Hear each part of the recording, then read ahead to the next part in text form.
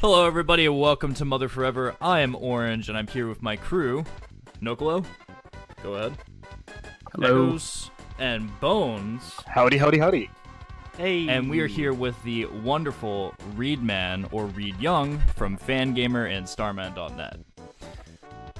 Hello. So, let's go ahead and begin by asking what your background with the Mother series has been. Where did you first discover the games, and how did you feel during your first experience with them? Well, I think the first encounter I had was Nintendo Power, and I don't remember where it first appeared. It might have been the one that I remember Nintendo Powers by what the cover was, and so I think the first time I saw it was the NBA Jam cover, which was a really good issue, and just reading about it, and especially seeing the clay models and just the kind of little world that they prepared and showed, and Nintendo Power just had me totally hooked. And so when I saw that there was a coupon, I was like, that's it. I am mowing lawns. I'm saving money. We're going to do this. And I begged my parents to drive me into the nearest town, because I lived out in the sticks, and drove to Target, picked up Earthbound as soon as I knew it was available. And yeah, that was the beginning of that. That was 95. I think it was, late summer or like maybe fall of 95. And yeah, I just fell in love. I remember playing through Earthbound and Chrono Trigger. I think it might have been the following summer when I basically just played those two games nonstop, and that was a wonderful summer. So. Yeah, it's great. It's funny you mention those two particular games, because when I was kind of your age, I had played both of those two games on a black and white TV on a Super Famicom in Japanese. Completely. Oh, really? Yeah. Oh, man. I was just like you. I was in, the sticks, really poor, and didn't have really much of anything. So it's kind of funny that we have some sort of familiarity with that type of experience. And it's the only things we had, we made do with what we had. So yes. Yeah, that's great. And it's funny that you mentioned Nintendo Power too as your sort of jumping off platform, because from my recollection, I think, funny enough, the first time I ever learned about Starman.net was from the Super Mario Galaxy issue.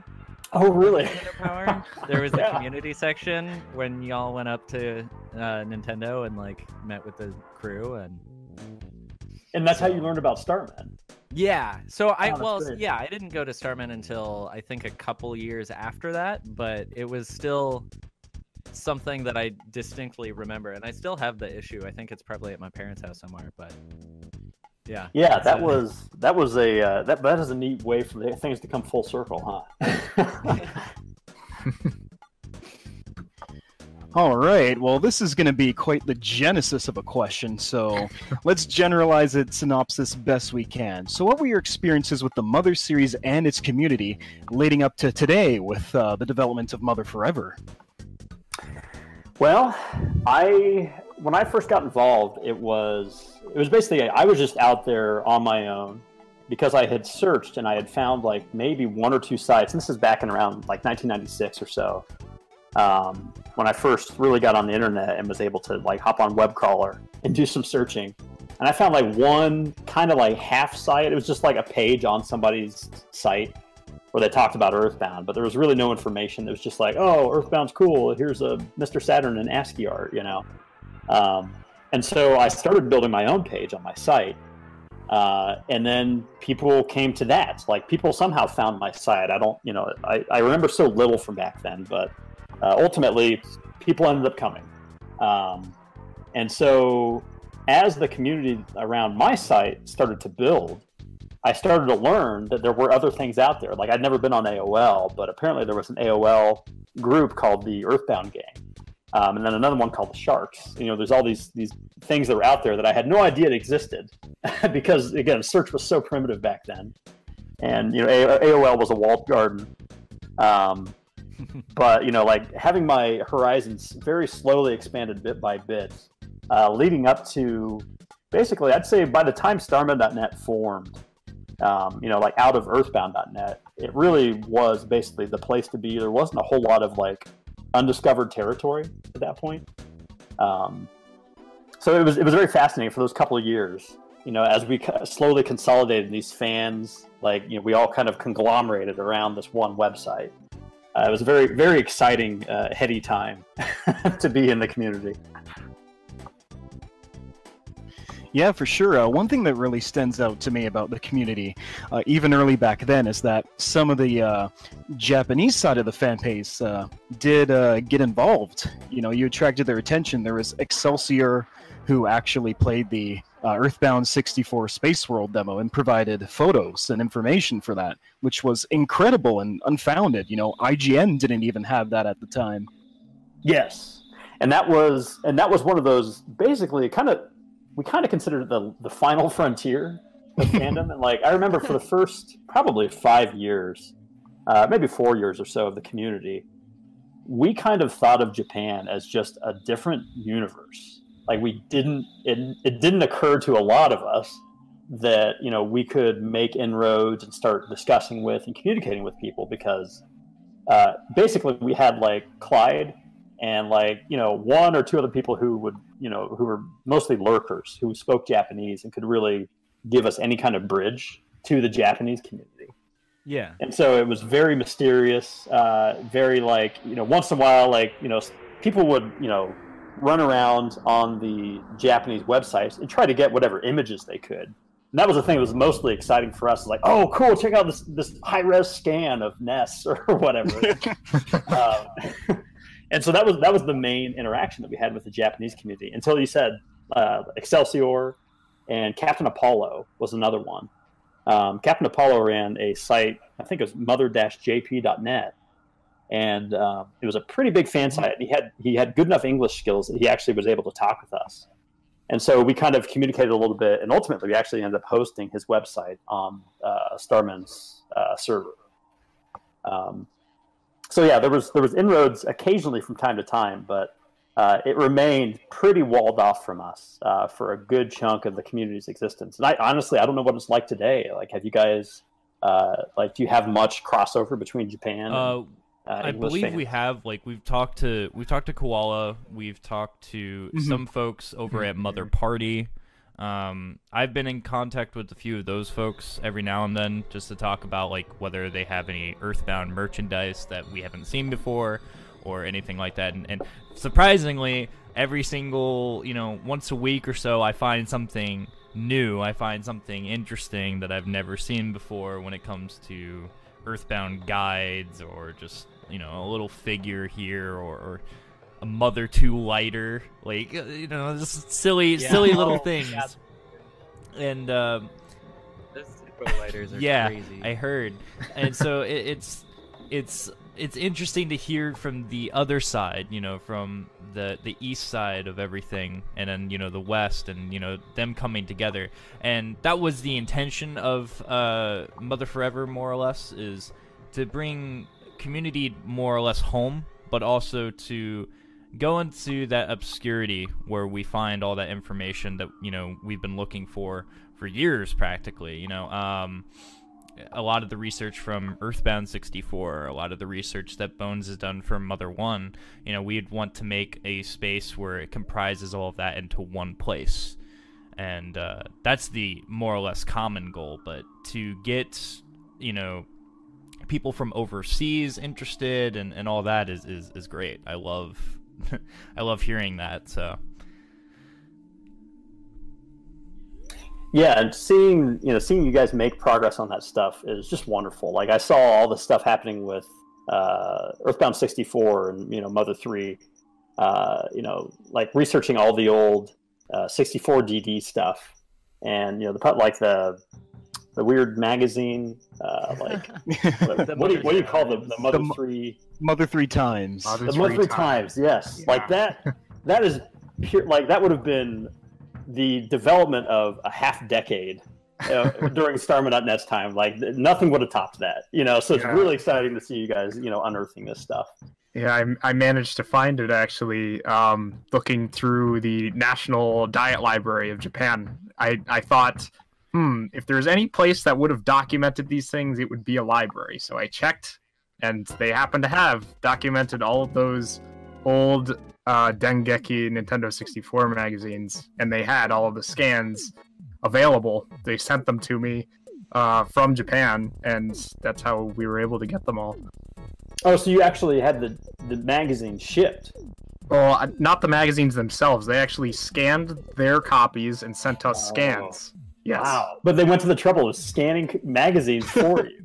Yes. So they actually have an infrastructure built into the library's website for online scans to be sent overseas for research purposes. Oh, that's so cool.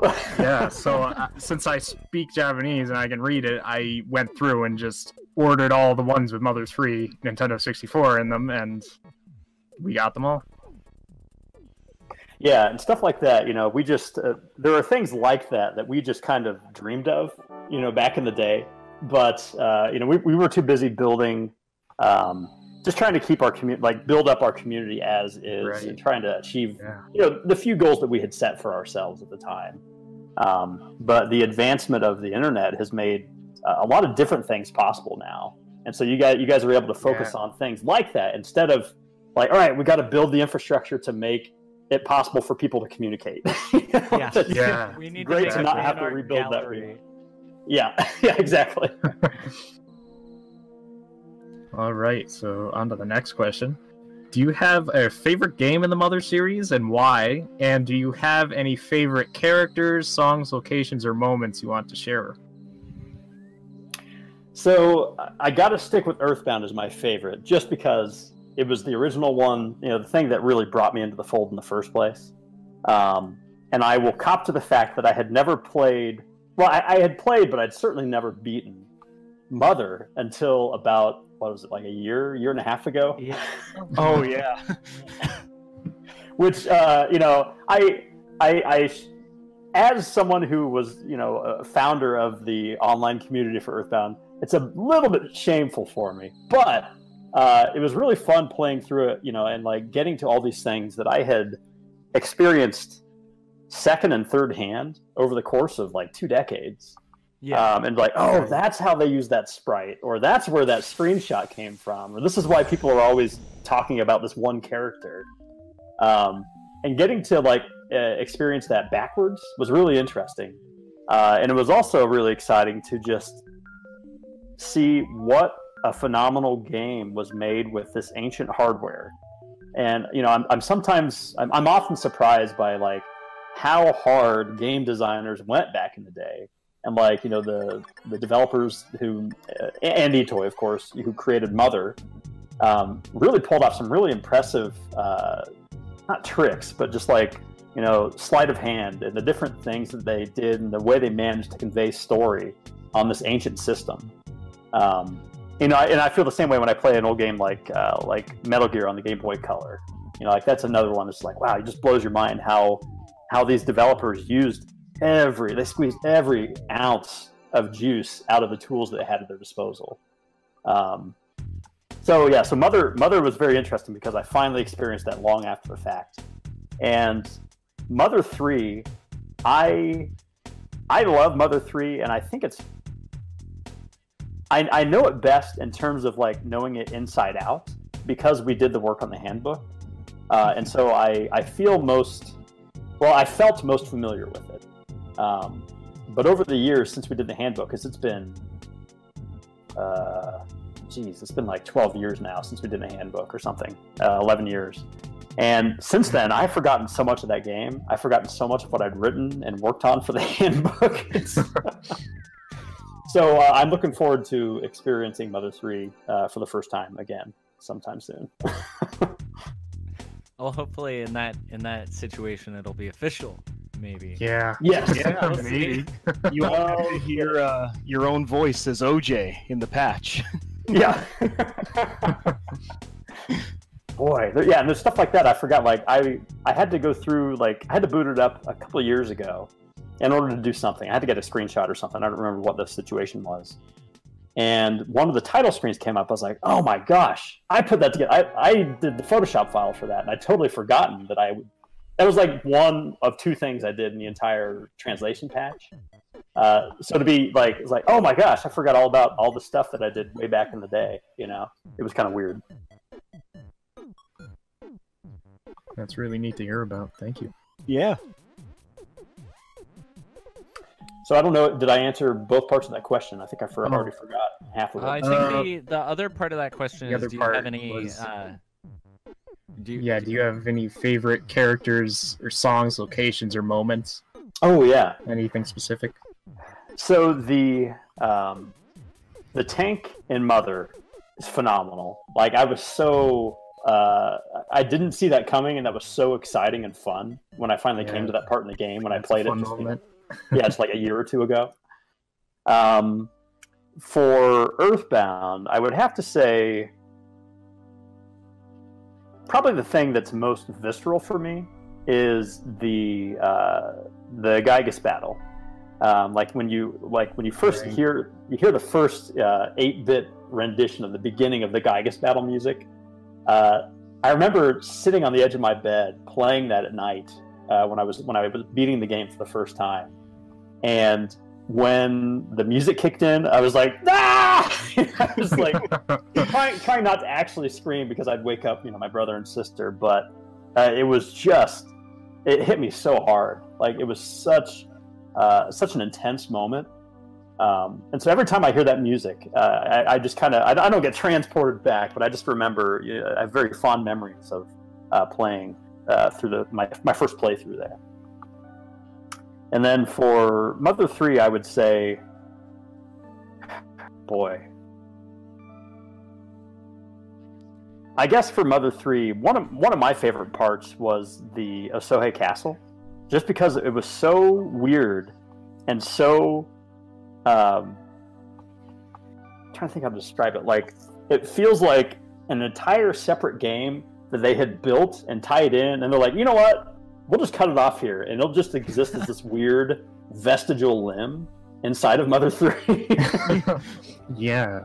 And something about that I really like. It's a very fun part of the game, especially with the ghosts. It's like whenever I see the ghosts drinking wine, I'm like, oh man, I love that game so much. Yeah, it's interesting because Chapter 2 of Soe Castle is actually a lot of people's least favorite part of the game. Really? Okay. Wow. Yeah, a lot of people, the complaints I hear is that some find it kind of out of place or too grindy, or some just find it boring, but I agree, like, it's so silly. I love that part, too. Yeah, it's really enjoyable, especially, with Duster as the protagonist. Right. Yeah. The first thing that I think of in the Chapter 2 is just Mind of the Thief, I think is what it's called. That song is just... Yes. Yeah, that's so good. And then you also get to hear the first rendition of, I think, Fate as well, with the zombie dog. It's like the do-do-do-do. I love that. I love that song. It's so good. I also kind of want to circle back for a second. This is a little selfish. I kind of want to circle back for a second and just highlight how much it seems like you've come around to enjoy Mother 1 as a game. Oh yeah. Because I paid good money to watch you play that. It took a long time. Yes, that was a long time coming. I think did the beginning of that gag. I mean, the gag has been running for almost 2 decades now, but yeah. I think we really started hammering on it at the first. Was it first Camp Fangamer? Or was it the Earthbound Bash? Yeah, I think the Earthbound Bash might have had a jab or two at it. I know that it started picking up at Camp Fangamer. I remember it there. And 2016 was when you started taking donations, where every that's right. Every certain amount of money that came in, you would play a minute of the game. It was like $1 a minute match. Oh boy, yeah, and I definitely underestimated how much money was going to come in, because I thought, all right, this will be good. I'll say it'll be $1 a minute, and I'll end up having to play 3 hours of the game, and that definitely was not the case. Yeah, and then we started packing it in towards the end of the event too, where after the finale of the Camp Fangamers like ARG. It was us standing off stage, like guiding you through Duncan's factory. Right. And boy, did I need that help, because like getting through Duncan's factory, like that, I think the furthest I'd gotten So initially. difficult. Yeah, it was insanely difficult, and the furthest I'd gotten before that was the graveyard. Which was its own. I mean, not nearly as annoying or difficult as the factory, obviously, but those two things would have been such big obstacles for me. Without people pushing and like outside pressure, there's no way I would have gotten past that on my own. Yeah, sure. I know, especially Duncan's factory is like one of the really big bottlenecks for people playing that game. So, has anybody uncovered why that factory is so awful? My guess would be, well, so in terms of level design, I have no idea why they did it that way. In terms of like getting lost, though, I think a lot of it has to do with the tiling, because everything looks the same. It really does. Yeah, I know that was a big problem for me, is I kept getting lost in it. Yeah, I guess that would explain it. I just wondered, like, were they trying, like, they clearly weren't trying to like get quarters out of people at the arcade. Yeah.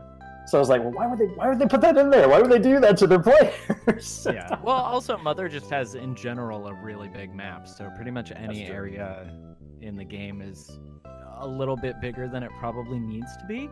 Yeah. Yeah.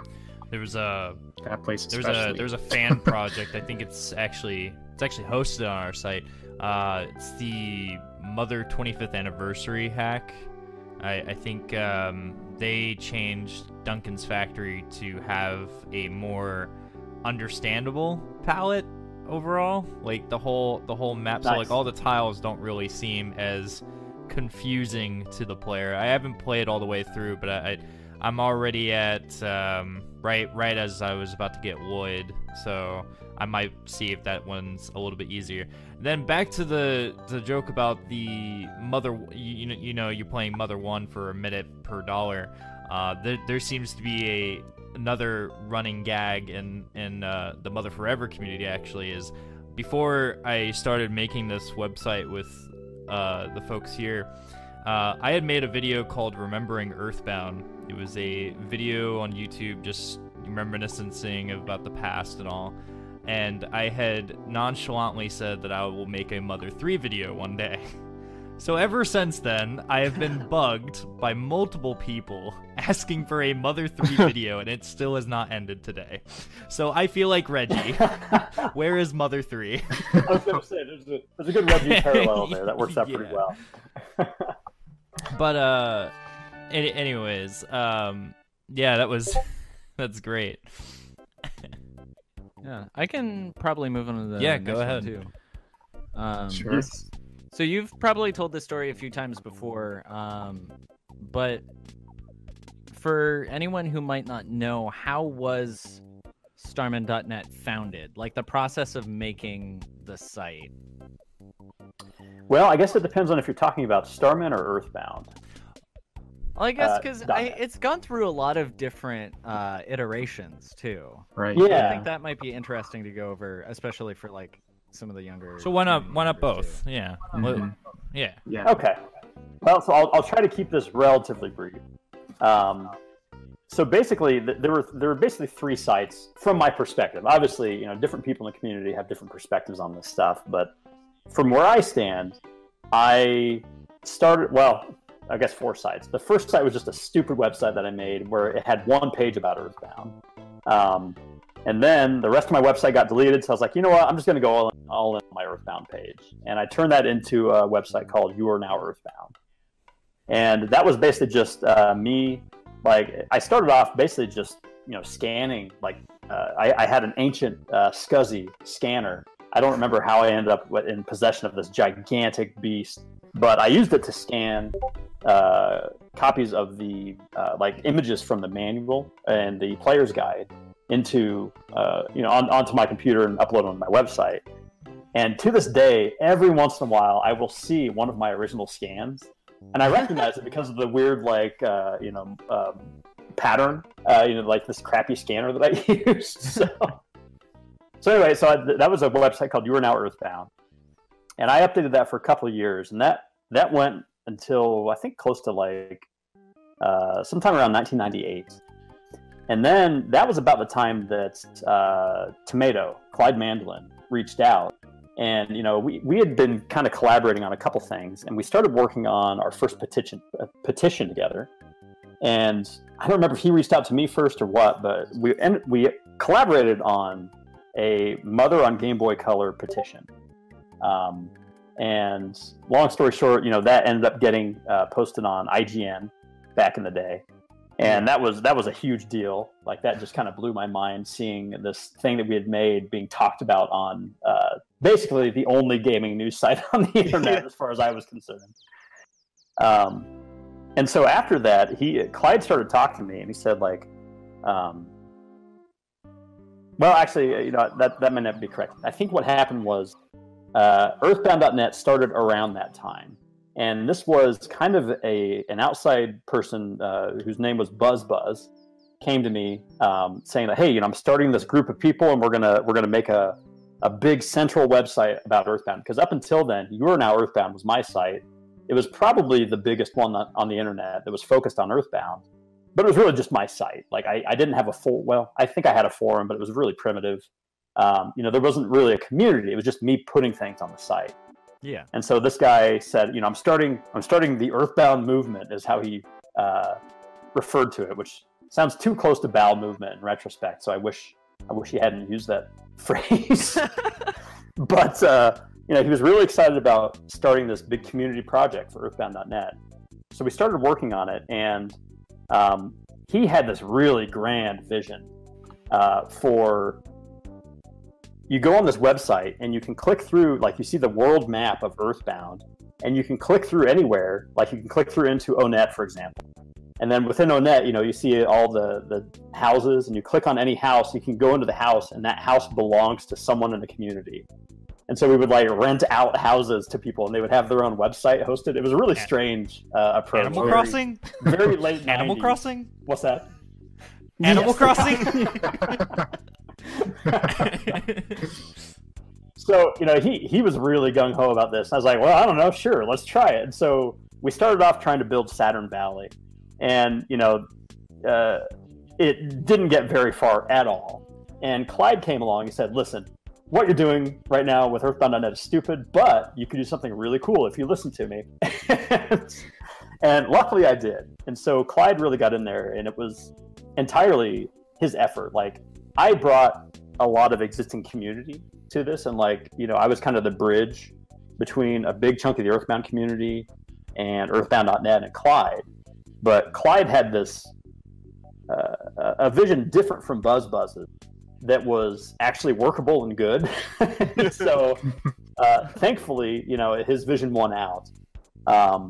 And so there was definitely some squabbling back and forth about Earthbound.net. Like, the guy who we kind of you know, we veered away from his vision of the Earthbound movement and, you know, this community, like, rental website, and we end up doing, you know, Clyde's vision of Earthbound.net, which is very close to what Starman.net was and still really is today. Just, you know, like a central main page with updates, you know, like a clear, like an ordered list of updates of what's been changing, what's new, etc. Which, you know, was kind of new at the time. That wasn't really, I know it sounds so obvious to be like, yeah, of course, you go to a website and you see the news, like, why wouldn't you do that? But that wasn't necessarily like a very clear convention back in the day. Like, these things were still being created in the late 90s.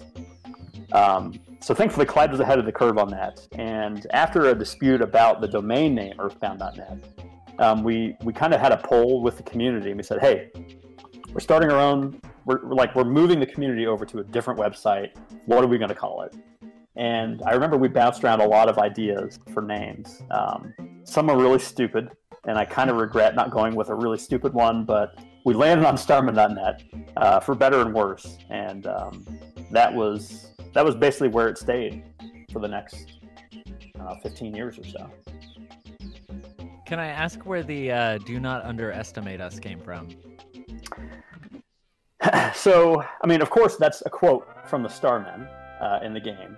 Yeah. And I think when we came up with that, I'm pretty sure we came up with that kind of slogan. Actually, no, that's not true. No, okay. So when we first started Starman.net, I think the slogan was different. I want to say it was "Get back in the game." Okay. And we went through a couple different slogans as we would redesign the site, or rather, I would redesign the site, because that was really one of my big things in the community, was just like constantly tinkering and redesigning and changing the site, much to everybody's chagrin. It drove people crazy, but I couldn't help myself. I really enjoyed doing that. And so when I would redesign the site, I would come up with new logo, new graphics, new everything. And that was one of the phrases that I came upon because I want to say that was probably either right before or during the second petition, which was the Earthbound 64 petition. And for that petition, we managed to get about a little over 10,000 signatures. And we were really feeling it. We're like, oh yeah, we are the most powerful beings on the internet, and Nintendo is going to have to reckon with us. Which was a little over the top, but hey, you got to have gumption. Yeah, I mean, you did have Marcus Lindblom on your side. That's true. Yeah, we did. In retrospect, especially, we realized how many fairly high-profile people we had, following and kind of rooting for us. Like, one of the things that we were doing for the the Earthbound USA documentary is kind of going back through, because I still have a printed copy of one of those petitions, and so Jazzy and the crew kind of dug through it and just kind of just looking to see what they can see, and they ended up bookmarking, I don't know, probably a couple dozen pages that have signatures from people who went on to become high-profile people in the gaming industry. And so, we've got like major journalists, game developers, all these people who ended up signing the petition and then went off to do, whatever, which statistically makes sense. When you've got, 30,000 plus signatures in a document, eventually you're going to catch people who go on to do something really cool. So, it's not insane that this happened, but it's still really fun to go back and look and see, like, oh man, we had this little core sample of the gaming community at the time. Just kind of like found this petition that we had put together and signed it, and it's just, now we have this impression, this fossilized thing that we can refer back to. It's kind of fun. Yeah, So go ahead. Oh yeah, no, I was just saying. Speaking of that, it kind of ties into the next question. Orange kind of ties into Right, that too. because we all started to talk about the main role that you had in Starman.net. So what was your main role on the site after Starman.net was founded? Like, what other kind of projects did you work on that really stand out to you now? I would say I had a lot of roles over the years. Ultimately, the way it generally worked out with anything in the community is that I put myself in, or ended up in charge of, community stuff. And so, my goal was to, kind of maintain the health of the community and push for community initiatives and try to keep people interested and engaged and getting involved in doing stuff. Whereas Clyde was really much more focused on the technical side of things. So actually building the site, making sure it ran, checking analytics, understanding how we could improve, thinking of ways that we could archive things better, or, get information about Earthbound presented in a digestible, searchable way. Like, those kind of things were his focus. Whereas I was, just busy, helping build and run the community proper. And so that was really my role for most of the time. And like I said before, I did a lot with the actual design. I stayed pretty heavily involved in putting together the look and feel of the website and trying to make it, I don't know, I didn't approach it with a vision or anything. It's just it's something that I made up as I went. I didn't go into this as a designer, because I wasn't a designer. But in the course of creating Starman.net and its designs, I became a designer. And that was in retrospect, I really like. I'm not nostalgic about it. I don't know how to describe it, but it's like that was really cool that I like my drive to do this thing, to work on this community and this website, led me to teach myself a vocation. And I just figured it out, because I had to. It's like, well, I'm not teaching myself design, but I'm solving these problems that designers solve. And in retrospect, it's like, yeah, I taught myself to be a designer. And I really think that kind of passion would only come from something like Earthbound, at least for me personally. And that's kind of much for a lot of people in the end out of the community, is that they can find something like that in their lives that is so exciting to them, and especially when they're young and they have like endless amounts of time, that it inspires them to learn to do things that they want to do for the rest of their lives. And that's really a blessing, and one that I hope more people can experience. Yeah, for sure. I can definitely sympathize with that ideal, because when I play Earthbound or any of them other games, I get this sense that it teaches you how to problem solve. It gives you this ability to sort out and assess a solution for what problem you're going through right now. And that's how I actually designed Mother Forever. Is I looked back into the past of some designs that Starman.net had made, and one of them that stuck out was it had this really 90s aesthetic. It had the big old Starman, and just like Starman.net with sidebars on the left, sidebars on the right. And I took this design and I was like, this is very nostalgic, because I remember looking at Starman.net from afar and just, what if I took this design and sort of make it my own, right? And that's what I did. I took a good amount of inspiration from both sites, Starman.net and Earthbound Central.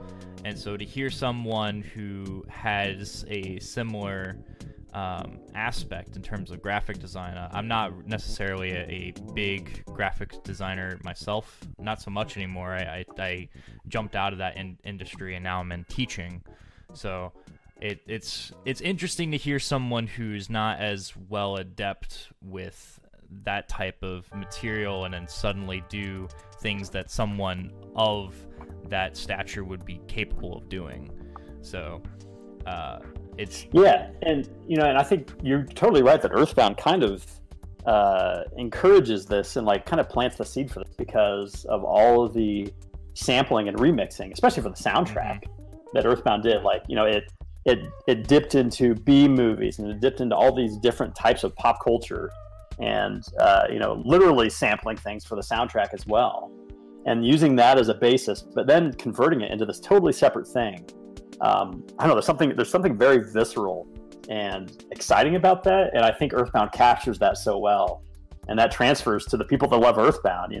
That's just kind of a nice little infection that we all catch play this game. It's quite infectious, and that's a good thing for most of us, hopefully. So it's interesting. It keeps that optimism for everyone, and keeping that positive growth, not only towards the older generation, but the newer generations, and so forth. One of our goals in mind is, we want to have more translation patches of the game in multiple different languages. So not only do you have to, so you don't have to learn English or Japanese to play this game. You could play it in your own native language. So everyone gets to play. It's not just, a small group of people. And I think that experience is enduring for a lot of folks. It's something that I think everyone should be able to experience. So hearing that from you, and hearing, these experiences on how you developed and organized Starman.net is very encouraging for me moving forward with this project. Yeah, and I don't want to speak for Clyde, but I'm confident that he's totally behind that as well. Like, he loves seeing people take charge and like take something like a translation and bring it to more people, and making it accessible to more people. Like, that's one of his favorite things, I'm confident, and I love to see it as well. So it's very cool to hear that you took inspiration from things that had been done before, and you want to build on top of that and improve upon it, and I love it. Well, I appreciate that. Echoes? Yeah, speaking of, influencing other people and positive things, what was the experience like watching the site grow and therefore meeting many other Mother fans from around the world? Are there any particularly fun memories you can recall when you first met more fans of the series? Boy, well, I mean, it's interesting. The people who met for the very first time when we had our first convention was, I mean, I use convention in a very loose sense of the term here, but it was 5 of us, including me.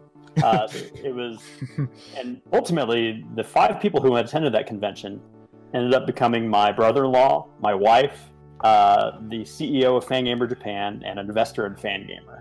If that gives you a sense of like the crazy connections that we didn't realize were forming in that moment, and that's something that I am so. It's hard to describe the emotion that I have about those times, because obviously when you're in the middle of this, like when you're in a community and you're interacting and you're doing stuff together, you're just having fun, you're doing whatever. It's cool. Hey, this is great. But you don't think about the future in these scenarios usually. And so looking back on that, it's like, oh my gosh, like if we knew then what we would become, what we would do together, how would that have changed us? Like, what would we have done? What that information, would that have, affected the course of things? But yeah, getting to know people in person, especially, every aspect of the community that we had already formed online. Like, a lot of us were friends. We talked all the time. Occasionally we'd even do voice chat, which was very difficult in the late 90s. And once in a while we would break down, like, all right, let's just do a phone call. Chat sucks. 28.8K modem is just cutting it for voice chat. And so, we'd spend like long distance money to actually talk on the phone when it was necessary. But getting to meet people in person drove so much stuff home and brought the community so much closer together. And I really think that it made everything that came thereafter possible. Like, without the conventions, each one grew up until just, like, I think the last time I was really involved in the Starman.net conventions was probably around like 2010 or 11 or so. Yeah, that tracks. Yeah, and and we had one almost every year with a couple exceptions, and each time, like, the first one was 5 people, the next one was like 12, the one after that was like 24, and we had one with 30, and then eventually we got to like 50 or 60 people, and that's when it really became difficult to manage. But I didn't want to put caps on it, because every time we got new people in there, it was that much better. Like, it was hard to manage that many people, but I never regretted having people at these things, because it was so fun to meet other people who were people who had a single common point, which was Earthbound, and that acted as kind of I guess I'll say like a high pass filter. It's like, okay, if you don't like Earthbound, that excludes a wide swath of the population who we might naturally just not get along in the first place. It wouldn't be fun to hang out, so that made that a moot point. And so it began to become clear that by hanging out with Earthbound fans, I was probably going to have a good time, because we share these common interests and these common traits. And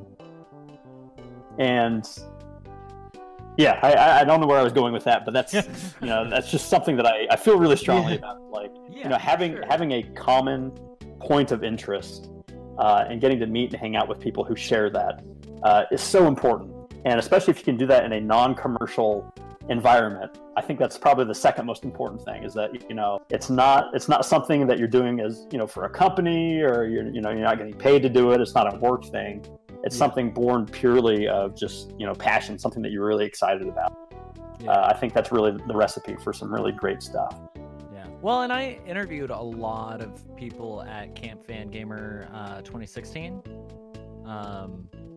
just to get like, you know, from Mother Earth, we were doing like trying to get a sense of like what fans sort of bonded over with the game and like with the series, and I think that was something that was really how do I put, I feel like that's something that everybody said, was that Starman.net and that like having Earthbound fans come together immediately kind of clicked, because there were so many different things that you could like bond together with. Yeah, and it worked so well because Earthbound, like liking Earthbound was the prerequisite. But then, you know, once you pass that, you know, that initial check, there's a huge possibility space, and there were so many like subdivisions within the Earthbound community. Like, you know, I don't want to say cliques necessarily, but you know, just this. It's not just, you know, people who like ROM hacking and that's it. ROM hackers are just one tiny portion of this massive community. You know, there's the artists, there's, you know, the programmers, there's the musicians, and the fact that all these different elements of the game were so good and so inspirational, I think kind of created these really unique starting conditions that made the Earthbound community what it is, and made it just this incredibly creative force that clearly still persists today, which is just mind-blowing. Like, there's not many, I can't think of any other games off the top of my head that have been able to pull that off and survive that long and actually thrive. And I think, like I said, it's because like Earthbound started off with this really high quality content, and the starting content that, you know, that you get people who are interested in this really quality starting content, and you will continue to see quality content coming from these people because, you know, they're already primed for that. Right. Yeah, it's. Oh, sorry, you go first, Cody. No, I was actually going to bounce off of that for the next question, so you can go on. Okay, no, I was gonna say, like, since I've been in the community, you know, well over a decade, it's been amazing to see, like, starting off, you know, specifically for me, it was the filmmaking. We had, you know, say, Stephen George doing his, you know, Earthbound gag series, and then Ubsy Movies doing Earthbound Saga. And then now they've moved on to Earthbound USA, as well as Bones here with Mother to Earth. We have actual, you know, feature-length, professional documentaries, and we started with these little independent home movies, and that's just really exciting to see.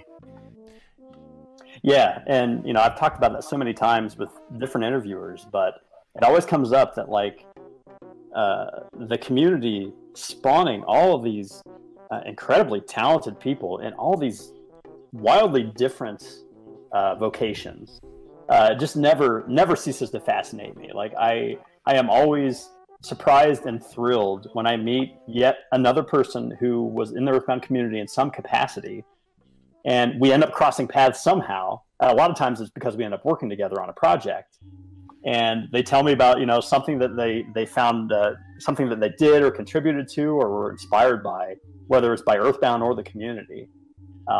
And it's such a common thread between people. I don't know, like it's just incredibly powerful. And, you know, like I said, I don't see other communities or games really tapping into that. You know, I'm obviously, you know, heavily involved in other communities or games, so maybe it's just, you know, I've got blinders on. But I just have I don't know if pride is the right word, but I am proud to see the community persisting and, you know, carrying that tradition forward. It's very cool. Yeah, I definitely agree with that, because, you know, most people don't really think with the idea of, if you come in with the condition of making quality content or making something that would be able to impact somebody, where you're not going to get that same output from other people. So it's interesting how the community bounces back off of each other, and, you know, you have one person that makes this thing and they think it's cool, and then you have someone else who gets inspired from that one person, and it kind of spreads. And I think it's not entirely unique to Earthbound specifically, like the Earthbound community, but I think it's because of that particular reason that it has thrived for so long and still, you know, is amazing to just about anyone, a newcomer or oldie, you know, so. Yeah, it's really true. that kind of leads into the next question I was going to ask, actually, because I was going to ask about the submissions that you had to various events that you ran on, whether it's the forums or the sites. Were there any really great standout submissions that you personally really liked that you can still remember? Oh yeah, absolutely. That's the main way. Like, I have a pretty bad memory. Like, I don't remember stuff that happened like, a couple days ago sometimes. So it's a bit of an issue for me, but hey, I work around it. But the main way that I do remember things is visually, and I remember like fan art submissions especially, and a couple that we got. Like there was one from someone named Katie, and they submitted a fan art of the Crested Buka. It was for a Halloween Fun Fest, and this is like 2002, I think. But there's really incredible artwork of a Crested Buka, like holding a lantern. I can't remember exactly what the scenario was that they drew this picture. But every time we got a piece of fan art that was like approaching professional level, it was a big event. Like the community was like, "Oh my gosh, look at this! Everybody look at this!" Everybody just gets together, like gathers around, and like, "Holy crap!" And that happened on a regular basis, which I loved. That was one of my favorite things, is like getting a really incredible new piece of fan art. And one artist in particular stood out. Their name was Sean Witt, and we contacted them when we were working on the Earthbound anthology. And like the art that they had done prior to that was so sparse but so high quality that they were the very first person we thought of when we thought, okay, we need to make a cover for this book that's going to like sum up the entire community's like aspirations over the past decade. And so Sean put together this illustration for the book, and it's probably one of my favorite art pieces of all time, just because it meant so much to me then, and because even today it's still just incredibly good, like just extremely high bar of quality on this art. And I'm trying to think if and where that's available. I think it's on starman.net still. I'll have to look it up and see. Maybe you can add it to some show notes or something. But those are two pieces in particular that stand out to me. It's like, oh my gosh, these whenever I see them, like I'll keep copies of the drive. Like sometimes it'll be a wallpaper on a machine or a phone or whatever. And that kind of, I do that every couple of years. Like, oh yeah, I got to put that book back up as a wallpaper so I can kind of refresh it in my memory. That's so sweet to hear about. Yeah. It's good to know that like that stuff gets preserved, just like you have a whole decade Right. of your history in just a book. And now I'm starting to think, well, what if our site lives for that long? And it's like, well, you have everything, you keep going. Yeah, and that's an important thing to remember, is that like the stuff that you, like, I guess the best way to say it is you don't know what's gonna stick. Yeah. And that's why it's so important to just try to keep the same level of investment and quality on everything that you do. And by doing that, you make it kind of a foregone conclusion that it will stick and it will persist over the years. So it's a good virtuous cycle to get into. That's one of the things that I like so far about our content is we do these interviews with just anybody in the community that we know that happens to like Earthbound, or happens to be associated with it or something. So it's always something, when I told She Says this in our previous interview, every time I play Earthbound, I learn something new. Well, every time I do an interview, I learn something new about the person that we talk to. So I think that in itself is an experience that's not only on a historical level, but it's just something neat to experience with just these folks that we come far in between. Jeff Man, we talked to about the Mother 3 fan translation. Now we're talking to Reid Man, who made this huge starman.net community. So it's like, what's next? What man is next? Well, and it's also important to remember, and this was something that I really didn't appreciate until long after the fact, but like you never know when someone who is not, is not prominent in any way, will go on to do something just absolutely phenomenal. Like with Toby, Toby Fox of Undertale. Like he was definitely a prominent part of the community. But nobody knew what he was going to go on to do. Like it wasn't possible to know that back then.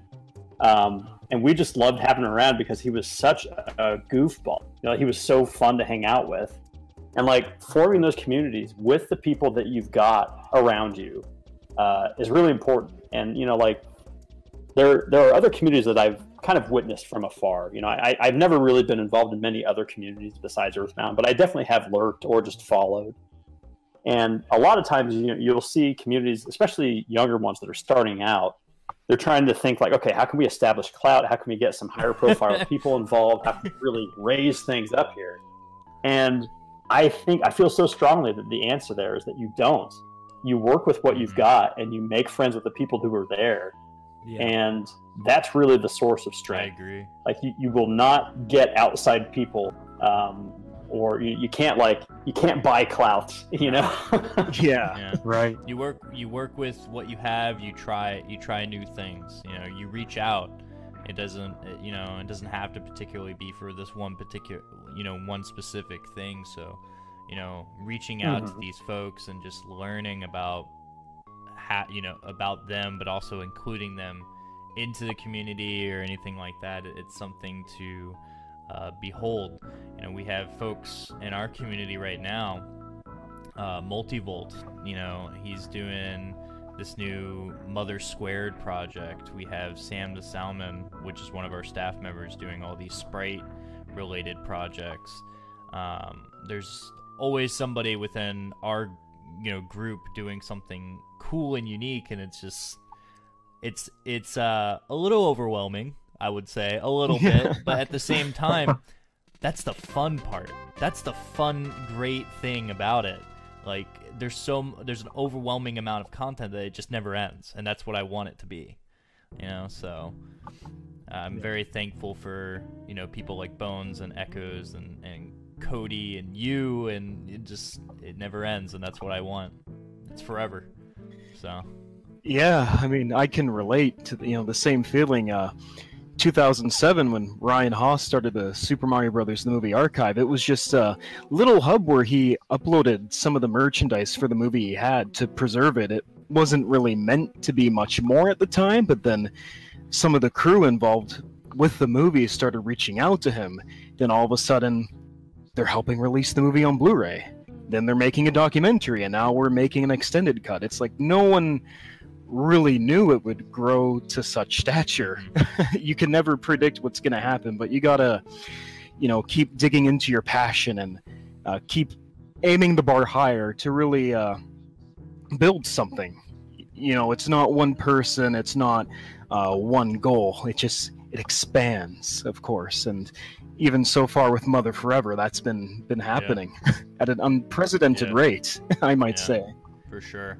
And I'm not so much into the numbers or stats or anything. No. I care more for if people are enjoying themselves, if they love what we're doing for them, and then they do the same thing back. That's the important part. Build off of what they create, and we create something for them too. And it's the same thing I said a while ago, where the community bounces off each other, and that's what I love. Yeah, a community is very quickly becomes more than some of it, especially once people get to know each other and they become familiar with what other people in the community are capable of and what they're able and willing to do.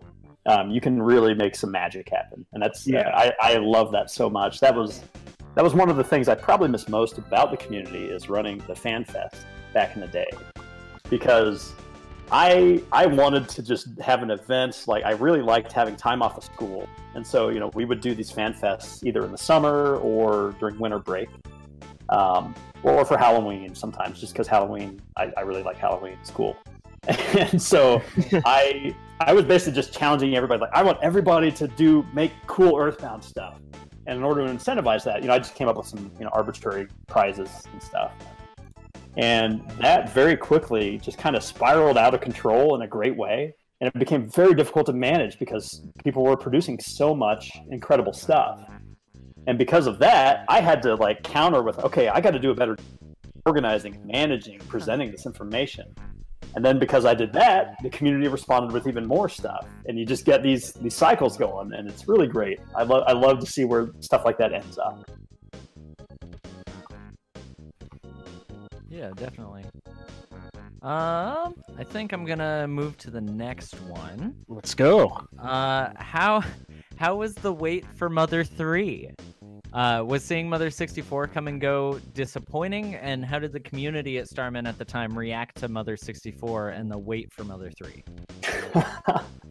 Boy, it was the Earthbound community's reputation for being long-suffering really forged during my time. Because I very distinctly remember Earthbound 64. It was teased, it was talked about. It was in Nintendo Power. They were talking about it coming soon, and very slowly it dawned on us that maybe this wasn't necessarily a done deal. Like I said, we had very extremely limited understanding or access to Japan at the time, so we had no way of knowing what was going on in reality, regardless. And so all we had to go on was what we got from Nintendo Power. And so in Nintendo Power, it sounded like, all right, this is happening. And then I don't even remember how the transition happened. If I remember correctly, it started just not appearing on the most wanted list, even though it was 1, 2, or 3, in the previous issue. Wait, did people seriously just not stop wanting Earthbound 64? What happened? We're like, okay, don't worry, it's probably a fluke. It'll be in the next one. It's fine. And that dawning realization this was not happening, or at least we were worried that something was going on. When the bomb dropped and we heard about the cancellation, I believe it was actually in the middle of our petition, the Earthbound 64 petition, because we were worried. We anticipated, oh gosh, are they going to cancel this game? What's going to happen? And we were so concerned about it that we started the petition proactive.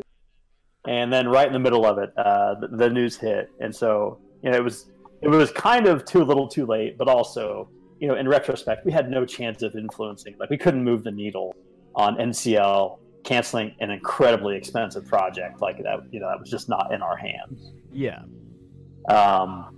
So yeah, the cancellation was definitely a little devastating, but it was also kind of vital for the community because it provided this pivot point, or I don't want to say common enemy because that sounds a little too negative, but it provided this opportunity for us to all have this one focus, we got to get this game, we got to do something, we have to scream real loud in order for this to be fixed. So that was a really it was very emotional. I mean, it wasn't emotional in terms of people weeping and gnashing of teeth or anything, but it was emotional and kind of formational for us, I guess is the weird word I would use to describe that, because it set the stage for the stuff that we would do in the future there, to say okay, we are this is who we are. We are fans of this game that has this really rough history that may never come out, may never see the light of day, but in spite of that, we're going to persist. We're going to keep trying to make this happen. And even if it doesn't happen, we're still going to celebrate it and get whatever information we can. And just working with what scraps we got, I think that really helped shape our attitudes and our approach to stuff in a much more healthy way. And we became, it's kind of we became it became our problem to ensure our continued existence, I guess. It's we're not going to get this outside validation or content or whatever we wanted, and if we're going to be happy with something, we're going to have to provide it ourselves, essentially. It's that bad news bearsedness almost. Yes. Mm-hmm. And like that in retrospect was very healthy for us because we didn't get to just kick back and get fed, grapes from the vine as we're, fanned by Nintendo. And that was a good development, I think. And so obviously I'm glad that Mother 3 ultimately came out, but even if it didn't, I think the community would have survived. Because we, like, in that period, roughly like 1999 to 2005 or so, we really learned how to do things for ourselves. And that really echoed in everything that came after. It's like, the fact that we were so primed to make our own entertainment, our own arts, and our own music and stuff, prepared us for what we ultimately ended up doing with the fan translation and then kind of going into Fangamer. Like a lot of Starman people ended up working on Fangamer. And that was also born out of that kind of do-it-yourself ethic. So we now know the Earthbound community as a DIY expert. That's great. Yes. That's great to know. It really is. And there's nothing wrong with that mindset or anything because I've seen. Bless my heart, because I've seen so many DIY projects on YouTube. Some of them, they're all right. Some of them, but it's funny you mention that because there's again, back to the whole community thing. You're absolutely right. They just learn to when people describe Earthbound to me, like outside of the community, they just it's a forgotten series, and they describe it like a wasteland, like a Fallout. And I'm like, no, it's nothing like that. If you actually get in there, you would see a lot of amazing projects involved with it right now. So it's one of those series. Yeah. And part of the reason that I used do-it-yourself, which has kind of taken on a different meaning now, but like I think it was around 2005 or 2006. I think the website's still up. It was starman.net/devotion, and it was just basically a page that's that I put together with a lot of help from Clyde and a couple other folks. But it was basically us announcing, they're like, you know what, screw it. We're going to translate this game ourselves because they're not going to do it for us. And we called it Do-It-Yourself Devotion. And that was just kind of a weird, I guess marketing name. And we never thought about the stuff that we did as marketing. But that was how we marketed this, is like, all right, the fans are going to do it for themselves. And so Do-It-Yourself kind of really became a central theme of the Earthbound community during that time, from like roughly 2006 to 2010 or so, I would say. Okay. That's something I never even knew that was a thing, because we had just wrote about the Mother 3 fan translation page, and I briefly skimmed through it, but I don't. Was that a detail that was included, Echoes? That was? Yeah. Oh, yeah, okay, it's in there. Yeah. I never. There's like a good paragraph and a half. Oh, on it. okay. So I need to fully read that page then when I get the chance. But that's really cool, huh? Yeah. Well, previously we heard Jeffman's perspective, so it was a little bit different. Now we got the inside perspective on what do-it-yourself devotion was. Gotcha. Yeah, that's true. Yeah. And there's a lot of little pages tucked around starman.net too that a lot of people either don't know about or have completely forgotten about, that are pretty interesting. So. Yeah. First thing that comes to mind is the Blue Disc saga. Oh yeah. Yes. Yeah, Blue Disc was one of them. And there was also, I think the URL is starman.net/ebvc, which was a page that I put together. Like, a lot of these pages that were like starman.net/whatever were pages that I put together when I was really like amped up and often frustrated with either like Nintendo or the games media. So, yeah. And so the copyright lawyers is one of the header lines on this page, the EBVC one. Oh, is it? Boy, I haven't actually looked at it in a long time. Let me pull it up here. It's good. All of them are still around. Or starman.net/cult is still around. Oh yeah. The Avs Dota page is still around. So yeah, there is, like you said, a collection of these kind of one-off pages that we had purpose built to help us achieve this goal or that. And like Earthbound on VC, or the Starman.net/EBVC was a page that we built when we realized that the game, like Earthbound, was probably not coming to the virtual console. And I was so mad. I was like, this sucks. Like, people need to know about this. I'm mad. Everybody else get mad. Come on, let's make some noise. And that was kind of the, you know, for better or worse, that was the foundation of that particular page. Settling the seeds of rebellion just right there in that one page. Yeah. Yes. Oh man. Well, I guess this kind of leads into the next question. Was so was it a natural progression to move on from Starman.net and focus more on your company Fangamer? And when Fangamer was first conceptualized, what were your initial goals in creating it, and did those goals change over a period of time? Yeah, it was, you know, my own internal thought process on it changed quite a bit over time. But initially, Fangamer was very much built basically to support Starman.net. Like, what happened was, at the time, I was a freelance web designer. I was not making ends meet. Like, you know, I had just enough work coming in to like cover rent, but I was going into debt.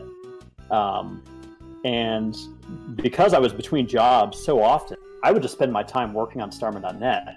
Partly because you know, I didn't have more important stuff to do, but also because there was some really interesting, exciting stuff happening at the time, like the Mother 3 fan translation, you know, the Earthbound on the virtual console, you know, the do-it-yourself devotion, the anthology. Like, all of these projects were happening constantly. And a lot of them were things that I started because I was really feeling strongly about this, and the community wanted to see it happen. And I realized, I was like, oh gosh, like, I'm spending so much of my time on the site, and I can't afford food. That was basically where I was at. I was like, okay, I want to find a way to like make this healthier and make it sustainable for me, because I knew I couldn't keep it up. Like, it was really irresponsible what I was doing. You know, my family was just, you know, my wife Camille. She was a member of the community as well, and she understood. It's not like she, you know, was begrudging my involvement in the community. But I knew, I was like, this can't last too much longer. Like, I don't want to have to step away from the site again. And so I started talking to the staff about the possibility of finding a way to make it self-sustaining and actually support a staff, like, with payroll. And that was like many things at the time, where it's like, can we actually pull this off? Like, that seems a little too much of a stretch, which made me want to do it even more. Like, I love stupid challenges like that. And so I decided to go for it. And that was how Fangamer started. Like, the goal was to take what we had done for Earthbound and the community that we had built for Earthbound and help establish communities like that for other games, like Chrono Trigger or Super Mario RPG. And of course, also to improve the community that was already existing for Earth. And so that was the very first iteration of Fangamer, and that's why the forum software that you see when you go to the Starman.net forum, you can tell that it's a lot more advanced than the site itself. And that's because, you know, Starman.net that you see when you go to the website right now, I and a couple other folks built a lot of that around like 2003. Like, the vast majority of the design, the programming, the technology, and everything is from 2003, 2004 era. Mm-hmm. But the forum was actually something that Ryan's my co-founder, Rowfish was his name in the community. But Ryan and I built the forum from scratch around 2008 or so. And so the forum was like the first building block that we were going to use to establish these other communities for other games. And the goal was to just see what we can do with advertising. Like, get some banner ads up there, see if we can sell some ads, and try to make that pay the bills, keep the lights on, so that we can continue to build software to establish like wikis and you know, like big meaty sites full of content to attract community for other games. And it turns out after like we built the forum software in about 5 or 6 months, and we flipped the switch and we started putting out the banner ads and stuff. And it turns out you cannot make a living selling advertising. So at least not in 2008, and I imagine it's still probably equally impossible. And so when we realized, like, oh crap, this is not going to work. Like, one person can't make a living on this, much less two. And that was really the goal. Is like, okay, if Ryan and I can both make a living on this, we can take it from there. But we couldn't even support one person. And so we're like, all right, well, what do we do now? And that's when we pivoted to merchandise. We said, okay, well, like John was one of the co-founders of Fangamer. And sorry if you hear my daughter screeching in the background. It's getting close to bedtime. So, so John was another one of the co-founders of Fangamer. And for years, he had run Starman's cafe press shop. Just, like selling merchandise with Starman.net, memes and logos and, Earthbound stuff. And just, Cafe Press, I don't know if it's still around or not. I haven't actually looked for a while, but it was, one of the earliest iterations of print on demand, like crappy, low quality print on demand stuff that Redbubble does nowadays. And John had always maintained that. And he did an incredible job. He was very motivated to make fun, cool designs. And so, we worked with John to establish a couple designs, really with the goal of just like buying us time to figure out what to do with Fangamer. And it turns out that selling merchandise is a much, much better business objective than selling advertising. And that was really how Fangamer became a merchandise company, is that it was us pivoting away from banner ads and trying to figure out what to do next. And it turns out, well, hey, that's the answer right there.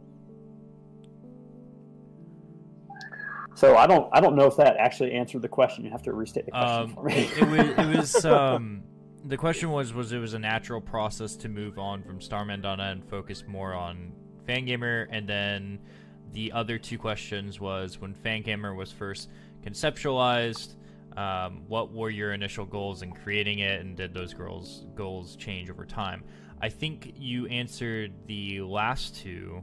I'm not so much sure about the progression moving from Starman.net and focus on Fangamer. I think your ideal was more or less saying that you needed to find ways of making a stable income for yourself, and that was the more focus moving forward, was focusing on a stable income, and then also keeping the lights on for Starman.net and all other communities that you were developing. So yeah, I think actually you answered those questions. So yeah.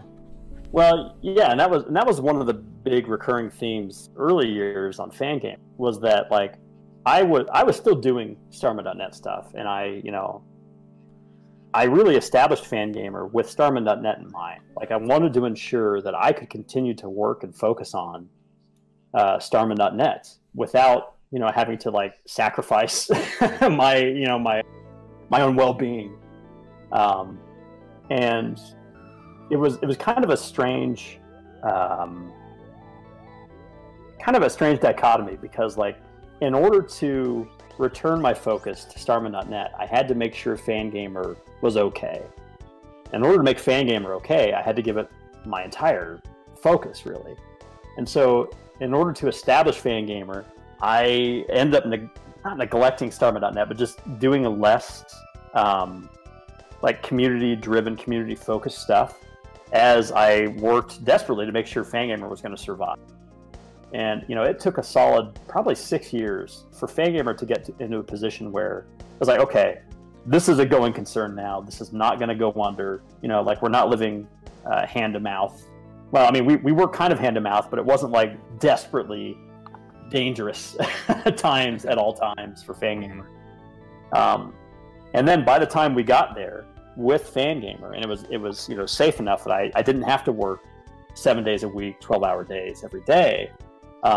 Starman.net it hadn't like puttered out, but it was really like things were a little bit different, and it was becoming clear that like what I was doing with Fangamer was really I was beginning to like, we had a staff of, I don't know, probably like almost 8 or 9 people at that point, and I was responsible for them and for their livelihoods. And it's like, okay, well, I could either make sure I keep showing up Fangamer and ensure that like this company can continue to exist, or I can go back and do Starman.net stuff.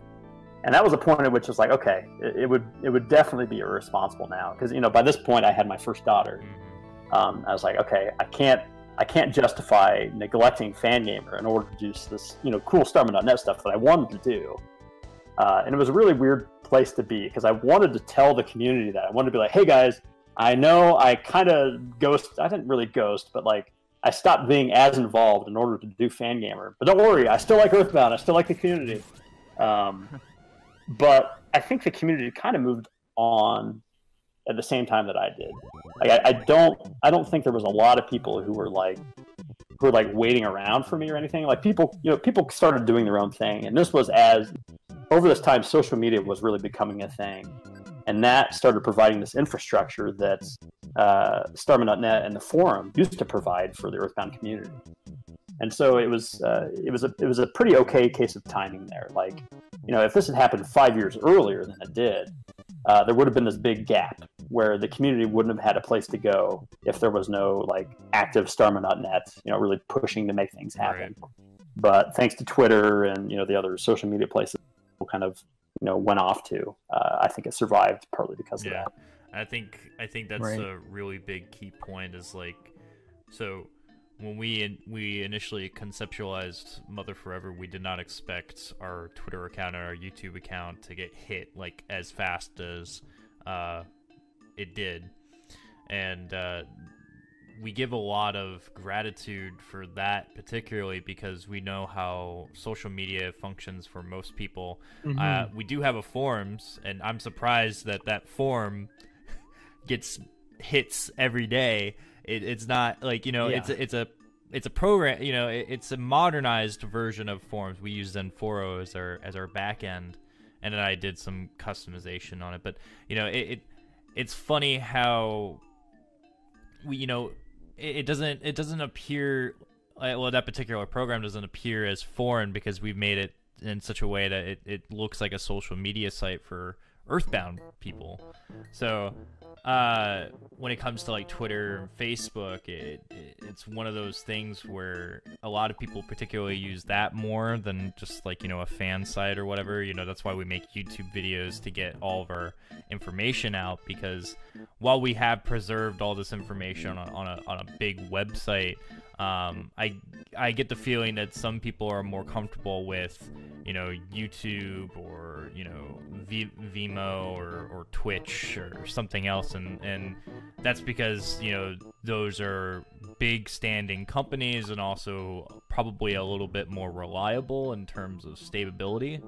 So I can definitely understand the switch between you're wanting to do more stuff with Starman.net, but then you realize that you have other obligations that you have to do, and that's where that shift is. And the community could probably understand that way too, because I've seen the community sort of shift in the same direction. Social media has become such a very, very strong platform that these forums and standardized websites don't provide anymore. But I still think that there's a place for them, because it's a way of preserving that information, not for historical value, but also just for somebody to just glance and look and learn. I think that information can help somebody who's making, I don't know, say a documentary or a video on YouTube or a theory of some sort or whatever. So we do our job just as much as everyone else does who's doing their own thing outside.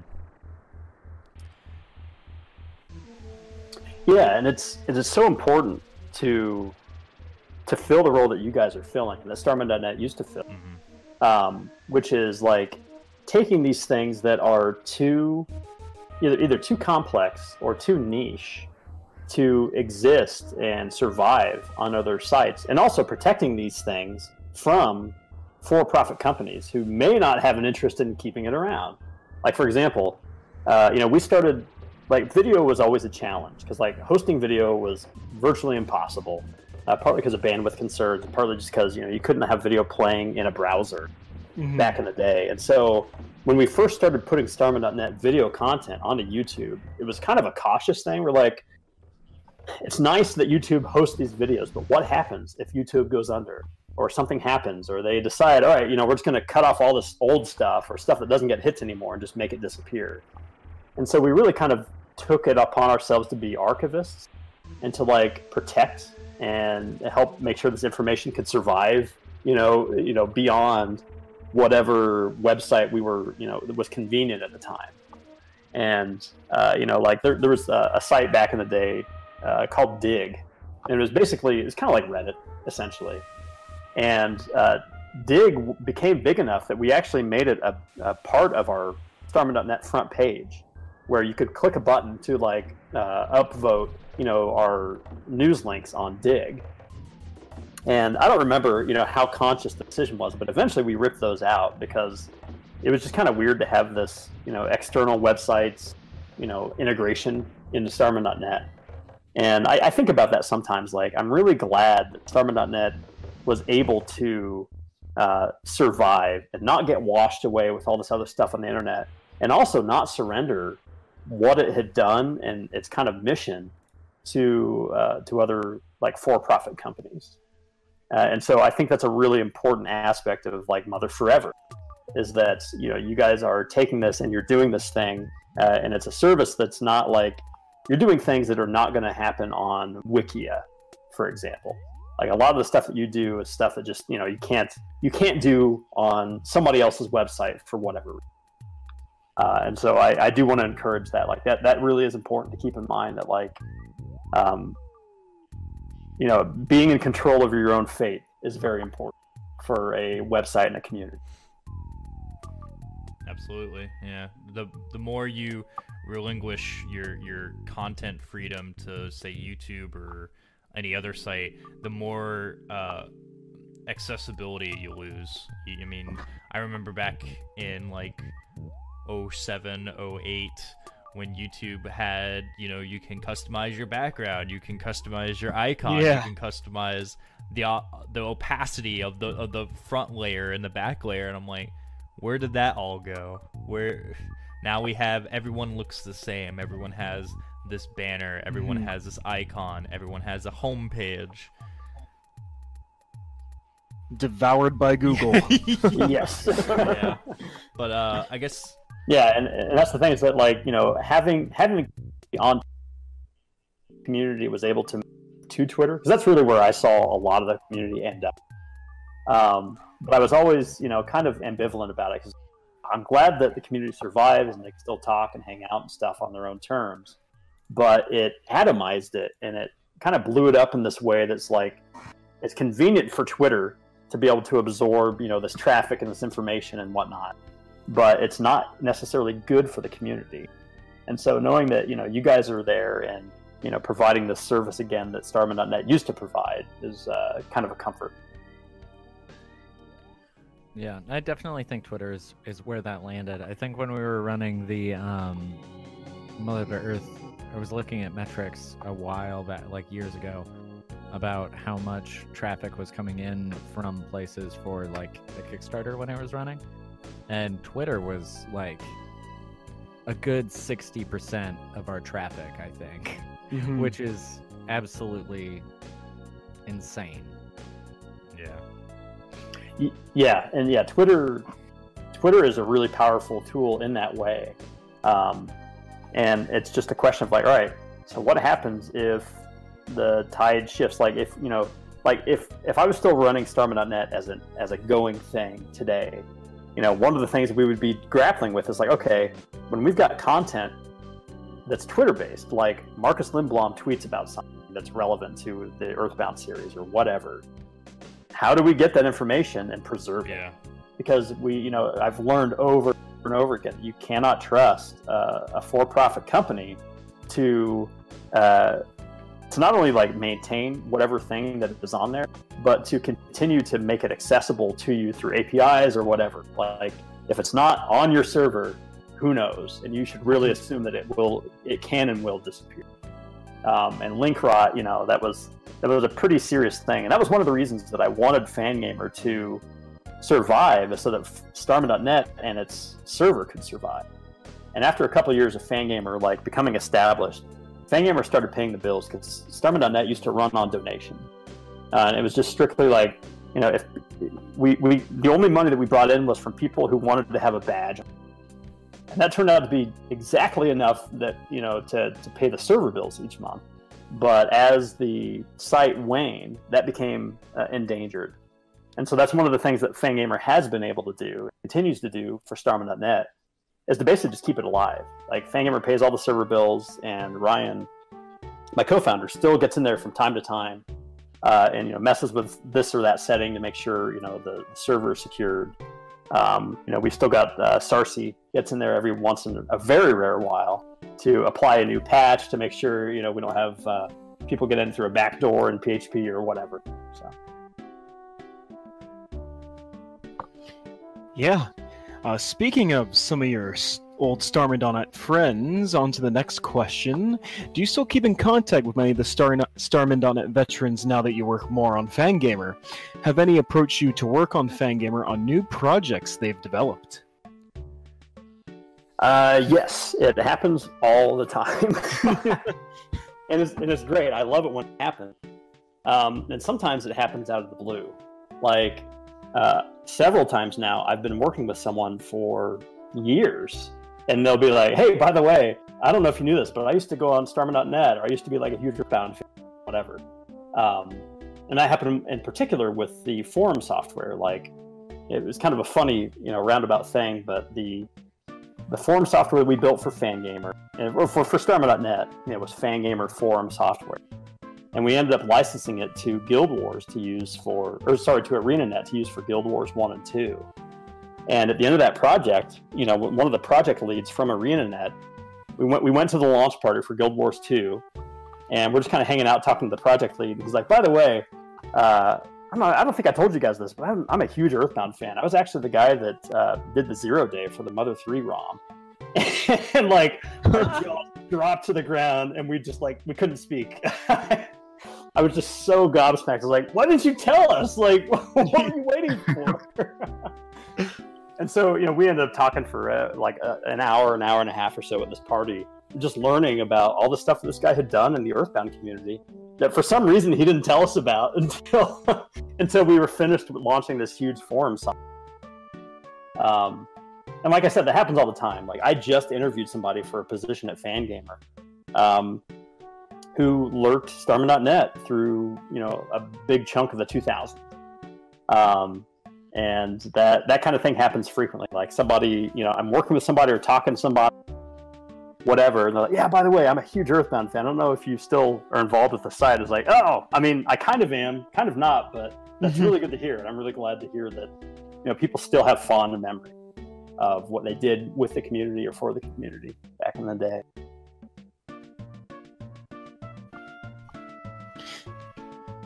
Yeah, that's pretty incredible that even though you may not be hands-on with the site quite as much anymore, you still have those relationships, and even surprisingly new ones that, you know, didn't quite come to be at the time, but now can flourish in this new era of your life. Not many get that chance, for sure.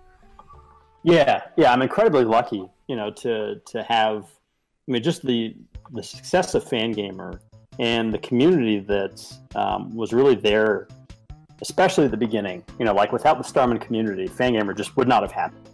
And I would be, you know, off either doing freelance design still or just grinding it out at, like, you know, one of the Joe jobs that I considered taking before I launched Fangamer.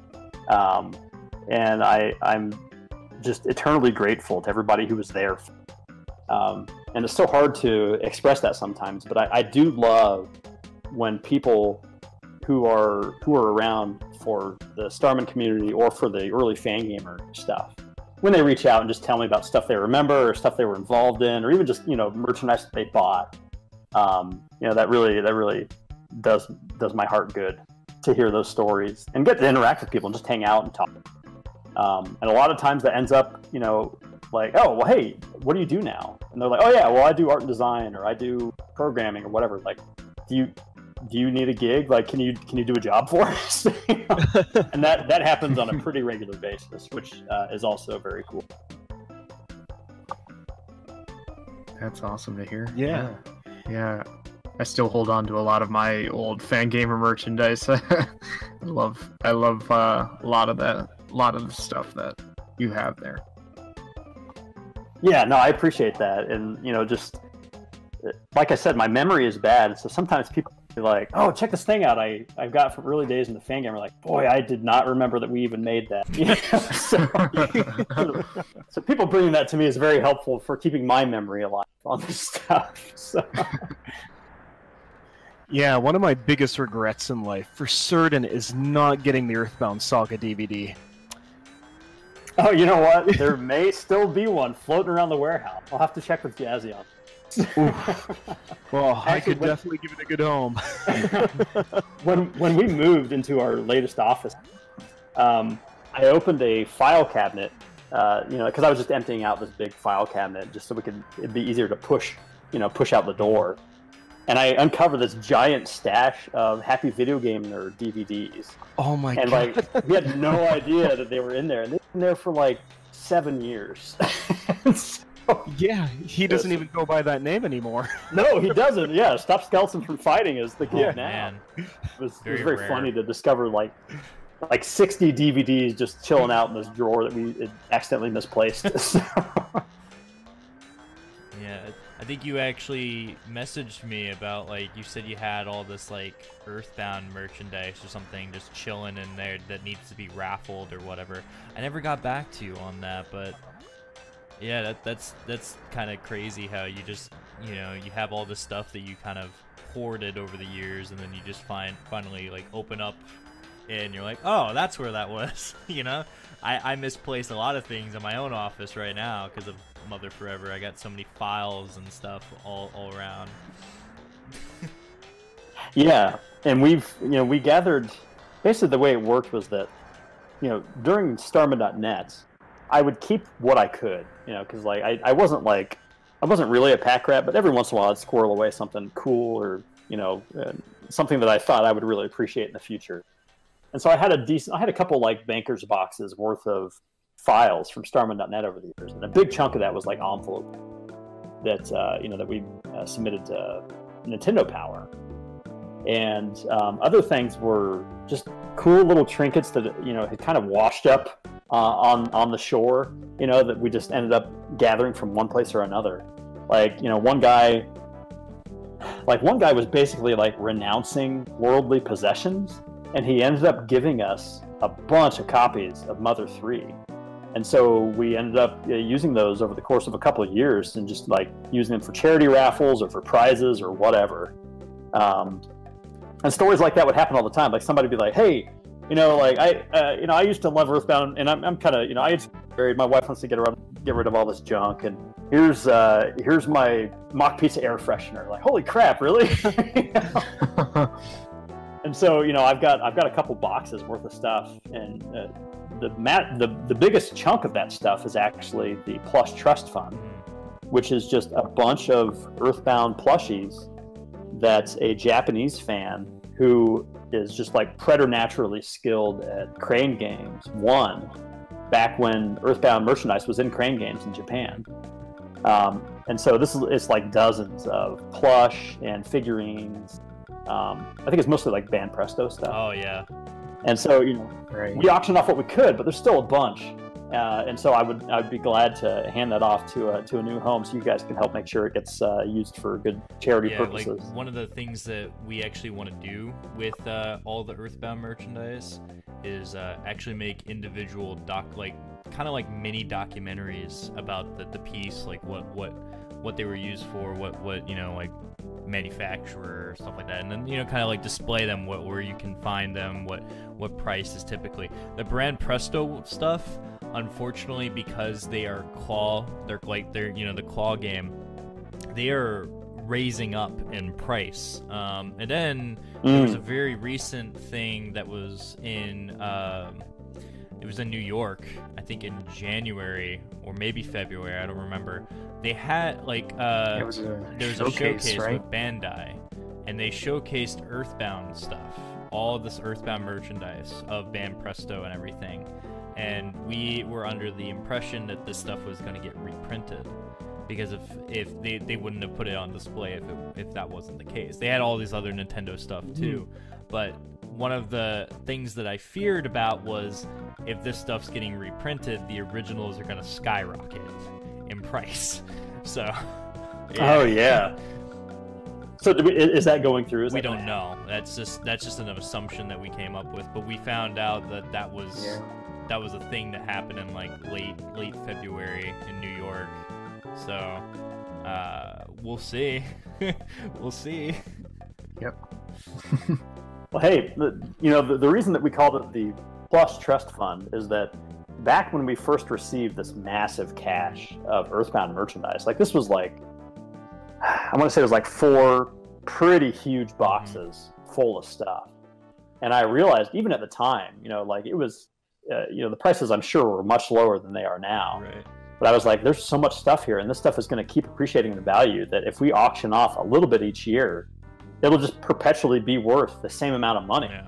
And we can just keep giving to charity, like constantly, forever. Or at least until we auction the very last thing, which is going to take forever, And so hopefully that's kind of like Moore's Law. I hope that prediction stays true. We can keep auctioning this stuff for a very long time. Yeah, for sure. That'd be something to look into, especially with like charity things. Like that was one of the things we wanted to do at some point. Not like in the foreseeable future currently, but maybe later down the line, like Extra Life or some sort of like Earthbound bash or whatever. I think somebody approached us. I think the person was named Linkachu or something. Yeah. I don't remember their name. They said that they wanted to do a whole month of Earthbound stuff in May called Mother May. And I was like, yeah, that sounds right. That sounds good. But unfortunately, they approached me in March when I was deathly sick. So, it was okay timing, but also not okay timing, if that makes any sense. But definitely an idea for the future. Yeah. I would love to do it. Yeah, for sure. But it's funny that you just mentioned charity stuff, and that's stuff that we already had thought about too. Well, when it came to making this project. But there's some other little successful projects that Cody would like to talk about that had formed from Starman.net. Right. Yeah, you touched on this before. There were a lot of people in the Starman.net community that have gone on to create a lot of successful projects, and Toby Fox and his games are some of them. As a part of Fangamer, how's it been to work with Toby on merchandise for his games? It's been really interesting. Because when Toby first came to us, like I remember when he gave me a heads up that he was going to be releasing a demo for his game, and I remembered him releasing the Halloween hack, which I just loved, and so I was really excited to see what he would do with this his own original property. And so I said, like, hey, if you need help with the Kickstarter, let us know. We would love to just fulfill whatever merchandise you need for the Kickstarter. And I figured we'd probably put out like a shirt or maybe 2 shirts for the game when it eventually came out. And obviously, you see how that went, like just worldwide phenomenon. Just even to this day, we have never quite seen anything like that initial wave of demand from Undertale. Like we've been involved in 3 of the 5 biggest video game Kickstarters in history, and still, in spite of that, like the first wave of Undertale demand just dwarfs everything. So, which is just, it's weird to say because it's Undertale. It was just Toby, Toby and his goofy sprites and stuff. Like it was something very neat about Toby that I didn't fully appreciate at the time was how willing he was to focus on the core and the story and the stuff that people would really get pulled into deep, to the exclusion of the aesthetics. Like I remember when I first played Undertale, I was like, so when are you going to replace some of this art? He's like, that's final, man. That's how it looks. that's the game. And in retrospect, I really appreciate that decision so much more because I recognize that Toby knew that it didn't matter.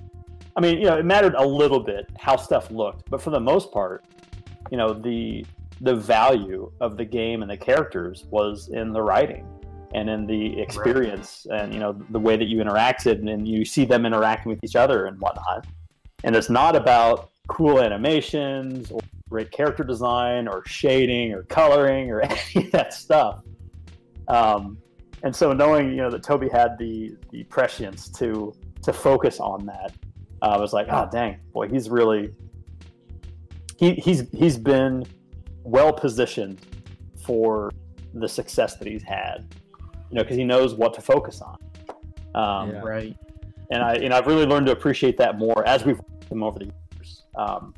Is to be like, all right, if Toby's first response or first instinct is to not do something, early on we'd be like, well, come on, I mean, think about it this way. What if we do this? Or what if we try to do this?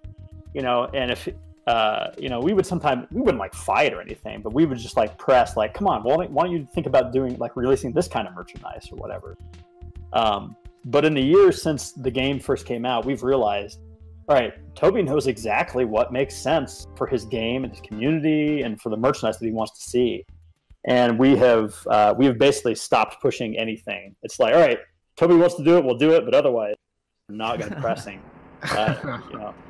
Well, and he draws so much from his own intuition and life experience too. Because there's also, it's funny to kind of tie it into this a little bit, but I know that even some of the characters are somewhat nods to people in Toby's life too. I know Asgore in particular. Yes. Yeah, so there's a couple others as well. There's a couple Starman.net folks in Undertale, or I'd just say that because they're either the name is from this person who's from the community, or there's some aspect of their personality that's kind of pulled from a community person. Yeah. And Toby has been very conscientious about that, and also his profile as a member of the community as the game has blown up. And that reminds me of one of the really I don't want to say painful, because that's a little too melodramatic, but it is kind of painful to look back on this, that after the game released and really started blowing up, Toby came to me, he emailed me, he's like, listen, I need you to delete my forum posts. I remember being in the chat for that. Oh, it was just heartbreaking, wasn't it? Yeah. It's still to this day, actually just a month ago, because spoiler alert, we did it. We deleted his posts from the forum.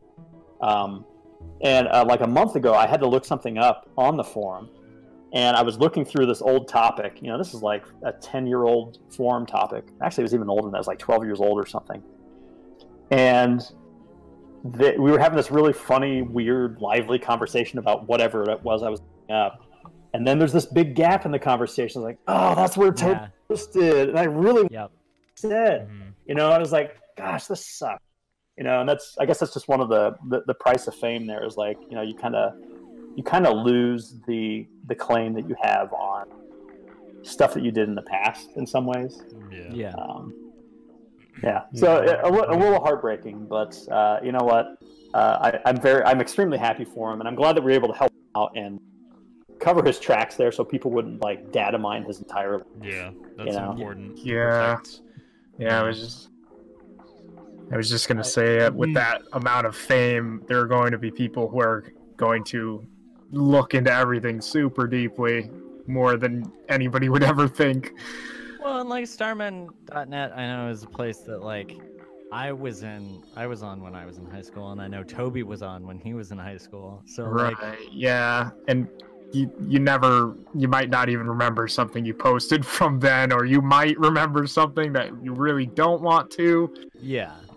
Sometimes you might say something that's a little embarrassing or maybe controversial or exactly. something like that. And unfortunately, the way that the way that the internet's formed now, yeah, I can understand that development. But however, I do have a question for Reid here. You know, your inspiration is Asgore, so where's the human souls?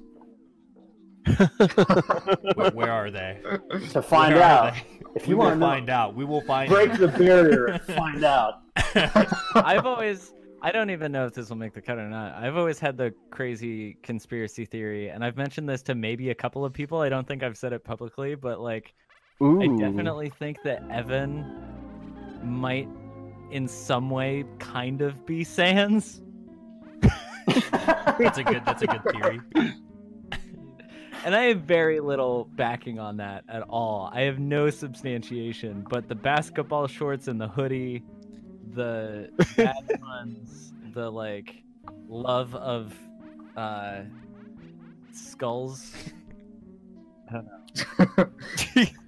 After you talked about him and I saw him in the documentary, I was kind of sold on that, honestly. Yeah. Even has his hands in his pockets while in the documentary the whole time. I'll have to do a little bit of recon. Yeah, let me know. What it find. Oh man. Yeah, it was interesting playing through Undertale with my girls because when we got to the Asgore fight, by that time, my daughter, she was like, I think the first time she played it through, she was like 3 or 4.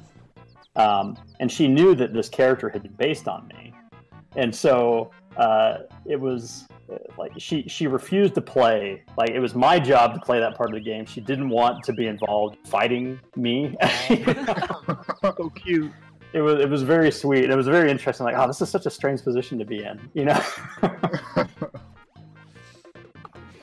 Yeah. So in terms of like other games, how has it been to work with companies like Rare, Konami, SNK, and so many more on Fangamer merchandise? Have there been any fun interactions with companies that you've worked with on Fangamer products, or has it been more just business than anything else? It's mostly business, which is a little disappointing to hear myself say, because like, especially like when I was doing Starman.net stuff, and you know, like the conception of Nintendo from the Earthbound fan angle became this gigantic like part of the Earthbound fan psyche. You know, like this idea of Nintendo as this behemoth that is out to destroy us, and we have to, like, you know, we're the rebels, and we gotta escape their grasp and jump to light speed or whatever. I guess that's kind of a tortured metaphor, but you know, like we all thought of Nintendo as this massive force, this that, you know, could sometimes be malevolent, sometimes, you know, hiding things from us, or, you know, doing things that are, you know, we're trying to keep them honest, and, you know, trying to stay on top of this or that. That's been the most interesting aspect of Fangamer for me, is like learning about the industry and realizing the truth of the matter, which is really that the vast majority of people in Nintendo have no idea what Earthbound is and really don't care either way. And that's true across companies. Like, most companies are filled with people who are just doing their job. Like, it's very rare for you to encounter somebody at a company who is there primarily because they're a huge fan. There's a couple, like Sega's got some folks who do that kind of stuff. They're kind of like community engagement.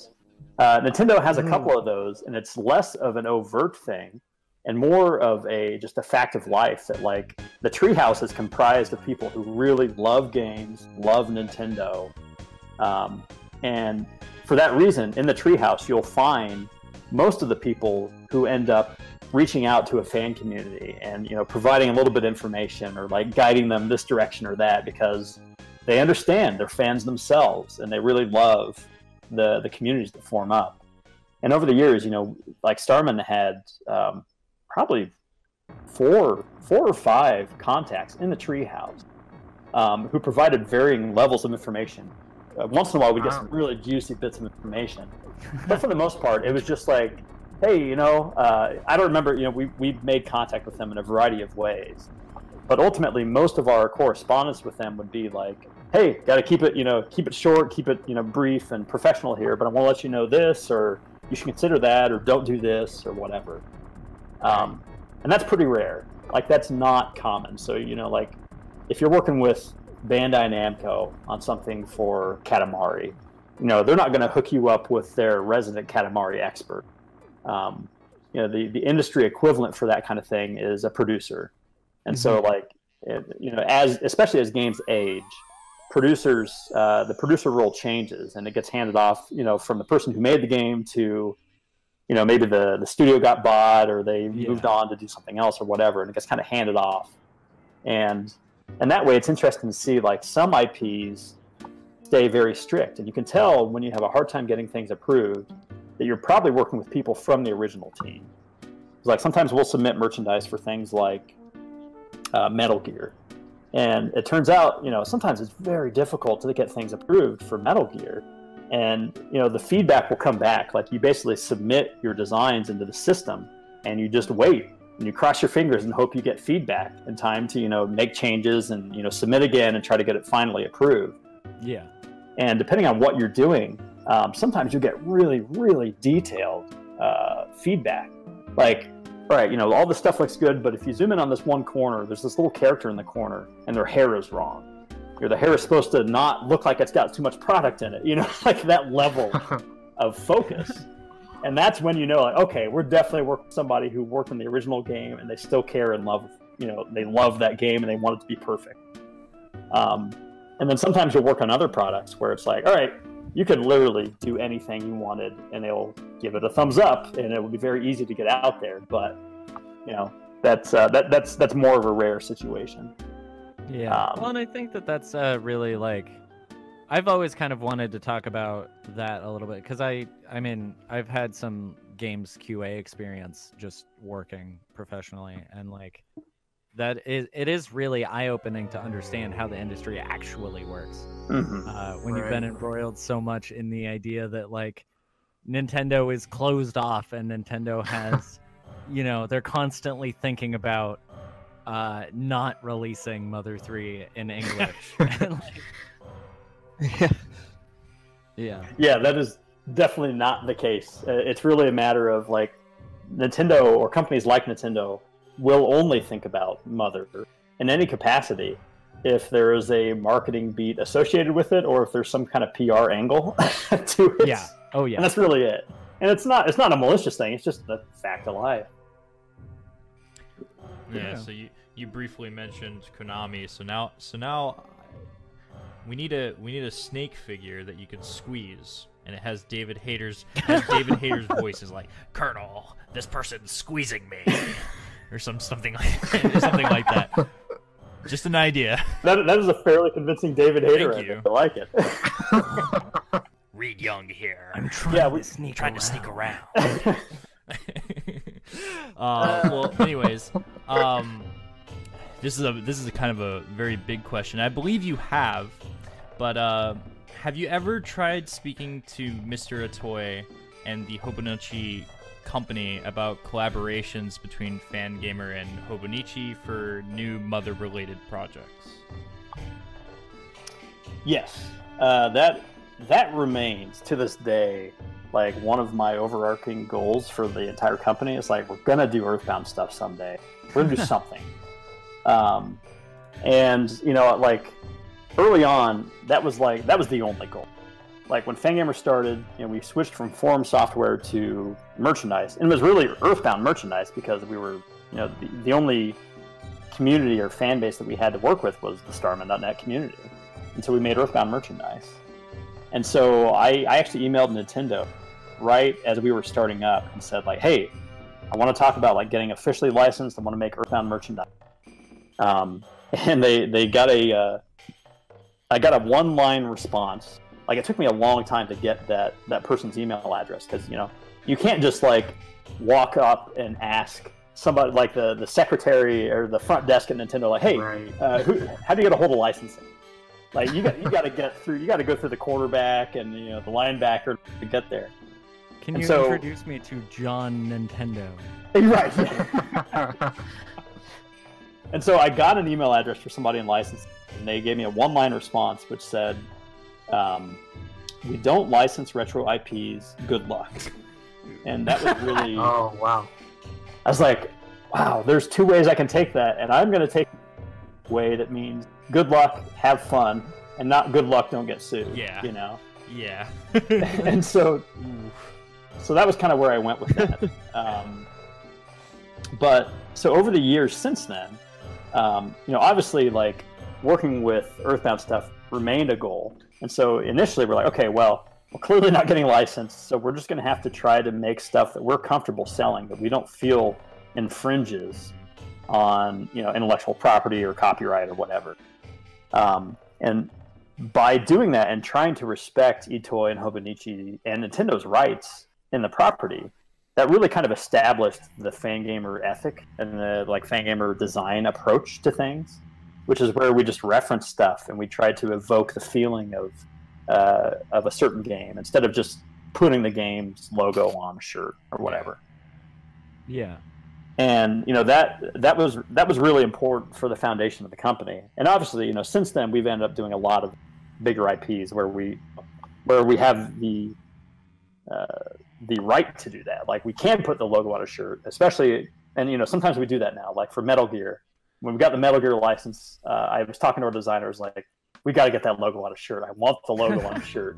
It's one of few game logos that I think is objectively cool, and I would want to wear it. Colonel, I want my logo on my shirt. I want it on my chest. Yeah. But even in spite of all that, we've still kept that goal in mind of working with Nintendo and Itoy. And so, in our various interactions over Hobonichi and Nintendo, that's always come up. Every opportunity we get, we bring it up, sometimes very subtly, sometimes directly. We're like, hey, if you want to work on stuff, we should definitely work on stuff.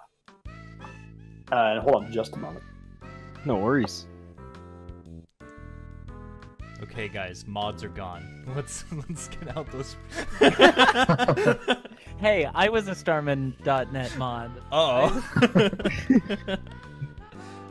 I'm calling the internet. Oh, not police. the internet. I have to say, it's so weird, all the David Hayter impressions, considering, like, I know his family personally.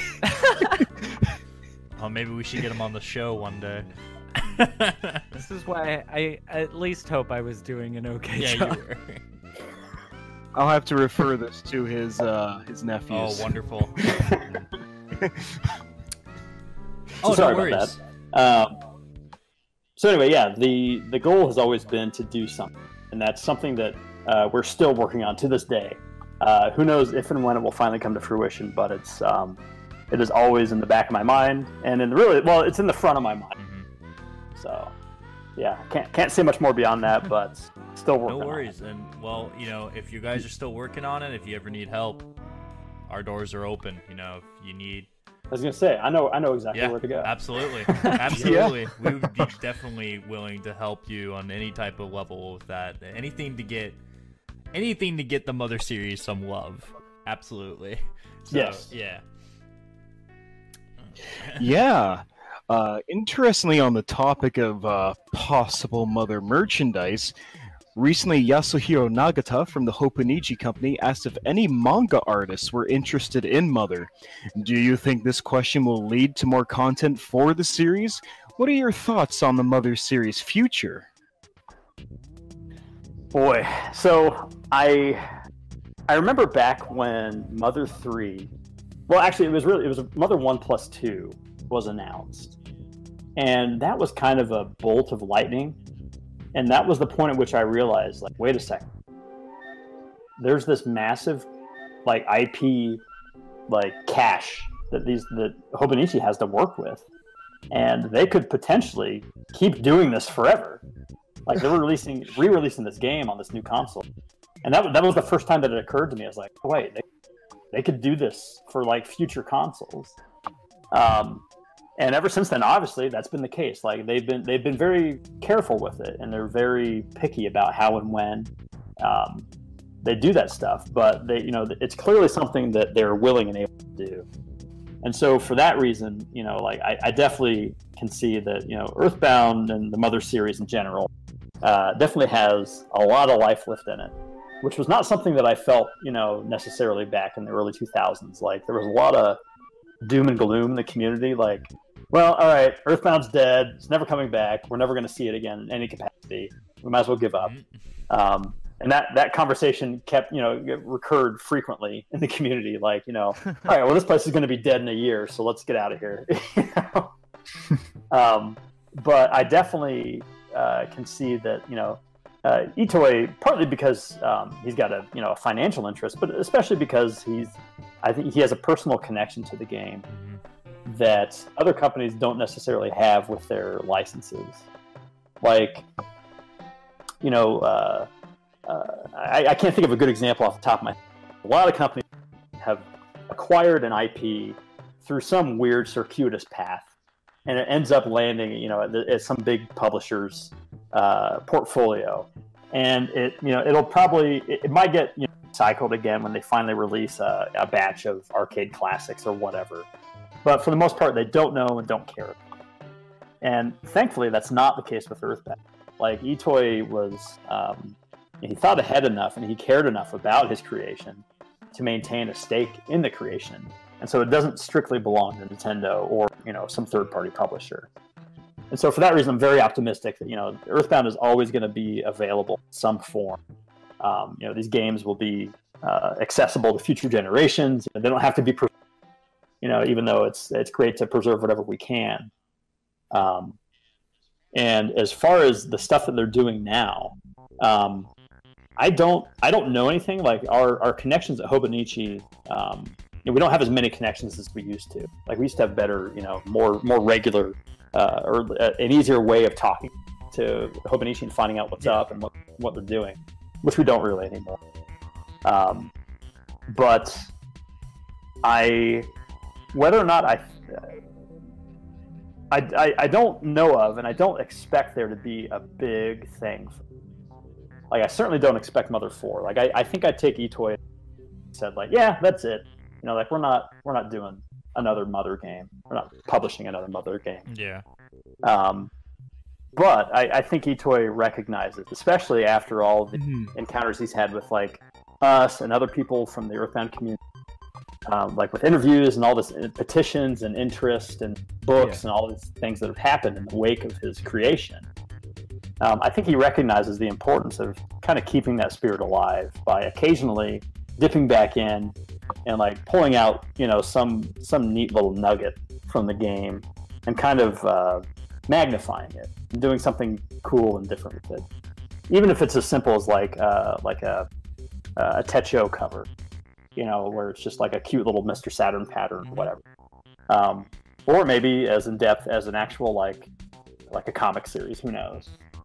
So, yeah, what the future holds, I have no idea, but I am optimistic in good hands, which, is not a foregone conclusion. There's a lot of games that do not end up in good hands. So, again, we're very lucky that Itoi thought ahead and cared deeply enough to hold on to those rights, and he's been a good steward of them. Yeah, for sure. He's definitely a very big advocate for this series, and it's good to see a creator have that connection with something that they've made, and you don't see that very often. I see that with some content creators like Stephen George and Cheka Conroy. I watch their content very often. I see that passion day through and through. But when it comes to marketing and game development and all this business related junk, you tend to see that less. So for somebody who has been making a trilogy for 30 years, it's something to not only appreciate from afar, but also really respect, So I don't know how else to describe that better than you have, Reid. I think that's just something that he really has grown to become a part of. It's not only just part of us, but it's a part of him too. Yeah, and I think that springs entirely from his investment, like his emotional and personal investment in the games. Like, without caring as deeply as he did when he was making, I think we'd be on a different timeline, And like the the thought and care that he put into these games way back then has really echoed, and that continues to affect. And I don't know. It's made for a very good timeline. I'm very happy with the timeline that we ended up in with the Mother series. It's just a wonderful game, and it's a wonderful thing to look back on and realize, like, wow, that the investment and the care that went into it has just paid dividends over and over and over, and not financially. I mean, financially as well, but just the way that it has fed and nurtured so many people and creators and communities that came in its wake. Definitely. Yeah, I think we really got a good sense of that over this time talking with you too, and we'd like to thank you very much for that time. We've been talking for a while now, but thank you so much, Reid, for your time. Where can people find you and Fangamer on social media if they'd like to follow your projects in the future? And is there anything you'd like the Mother community to know as a closing statement for the end of this interview?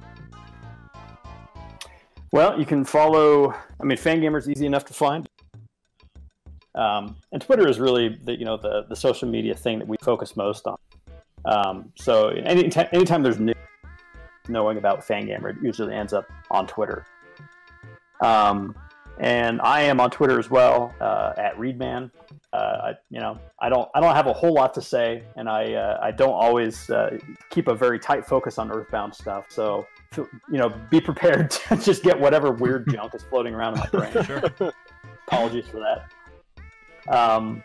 And parting words, I guess I just want to convey my gratefulness, like how happy I am that this is still going. Like I said before, there was this constant idea in the community that the community itself was doomed, and that it had this very limited time span, and that there was no way that people were going to still be talking about Earthbound after a couple of years. And it kind of became a joke at some point where it's like, okay, back in 2000, everybody, look at us now, and then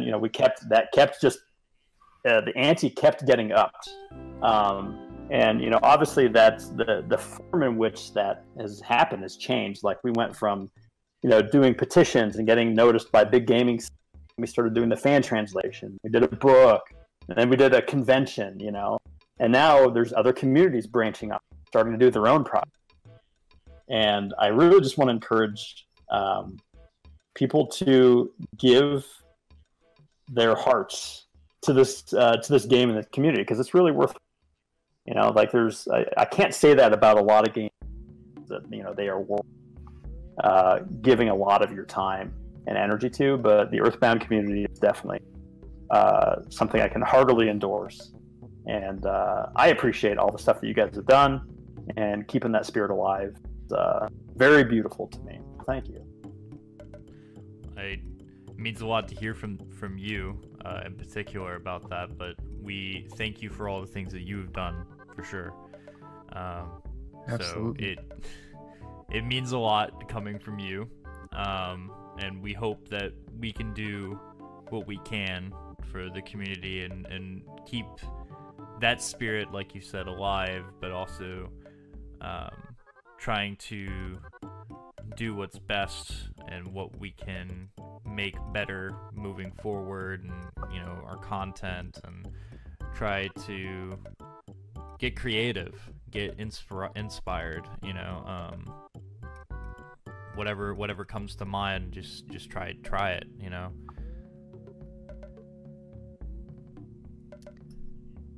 And definitely don't be afraid to dream big. Like that. Like I said, one of my favorite things, come up with a really good idea that I thought was exciting or funny or whatever, and to try to make it happen. And I think that's really the heart of a lot of the most fun experiences that the community had together. Was like, hey, let's try to do this really unlikely, kind of dumb thing that somebody came up with. Like, could we do that? And there's a lot of fun branching paths off conversations like that. So yeah, get out there, make some friends, and think of something stupid to do, because that's cool. For sure. Definitely.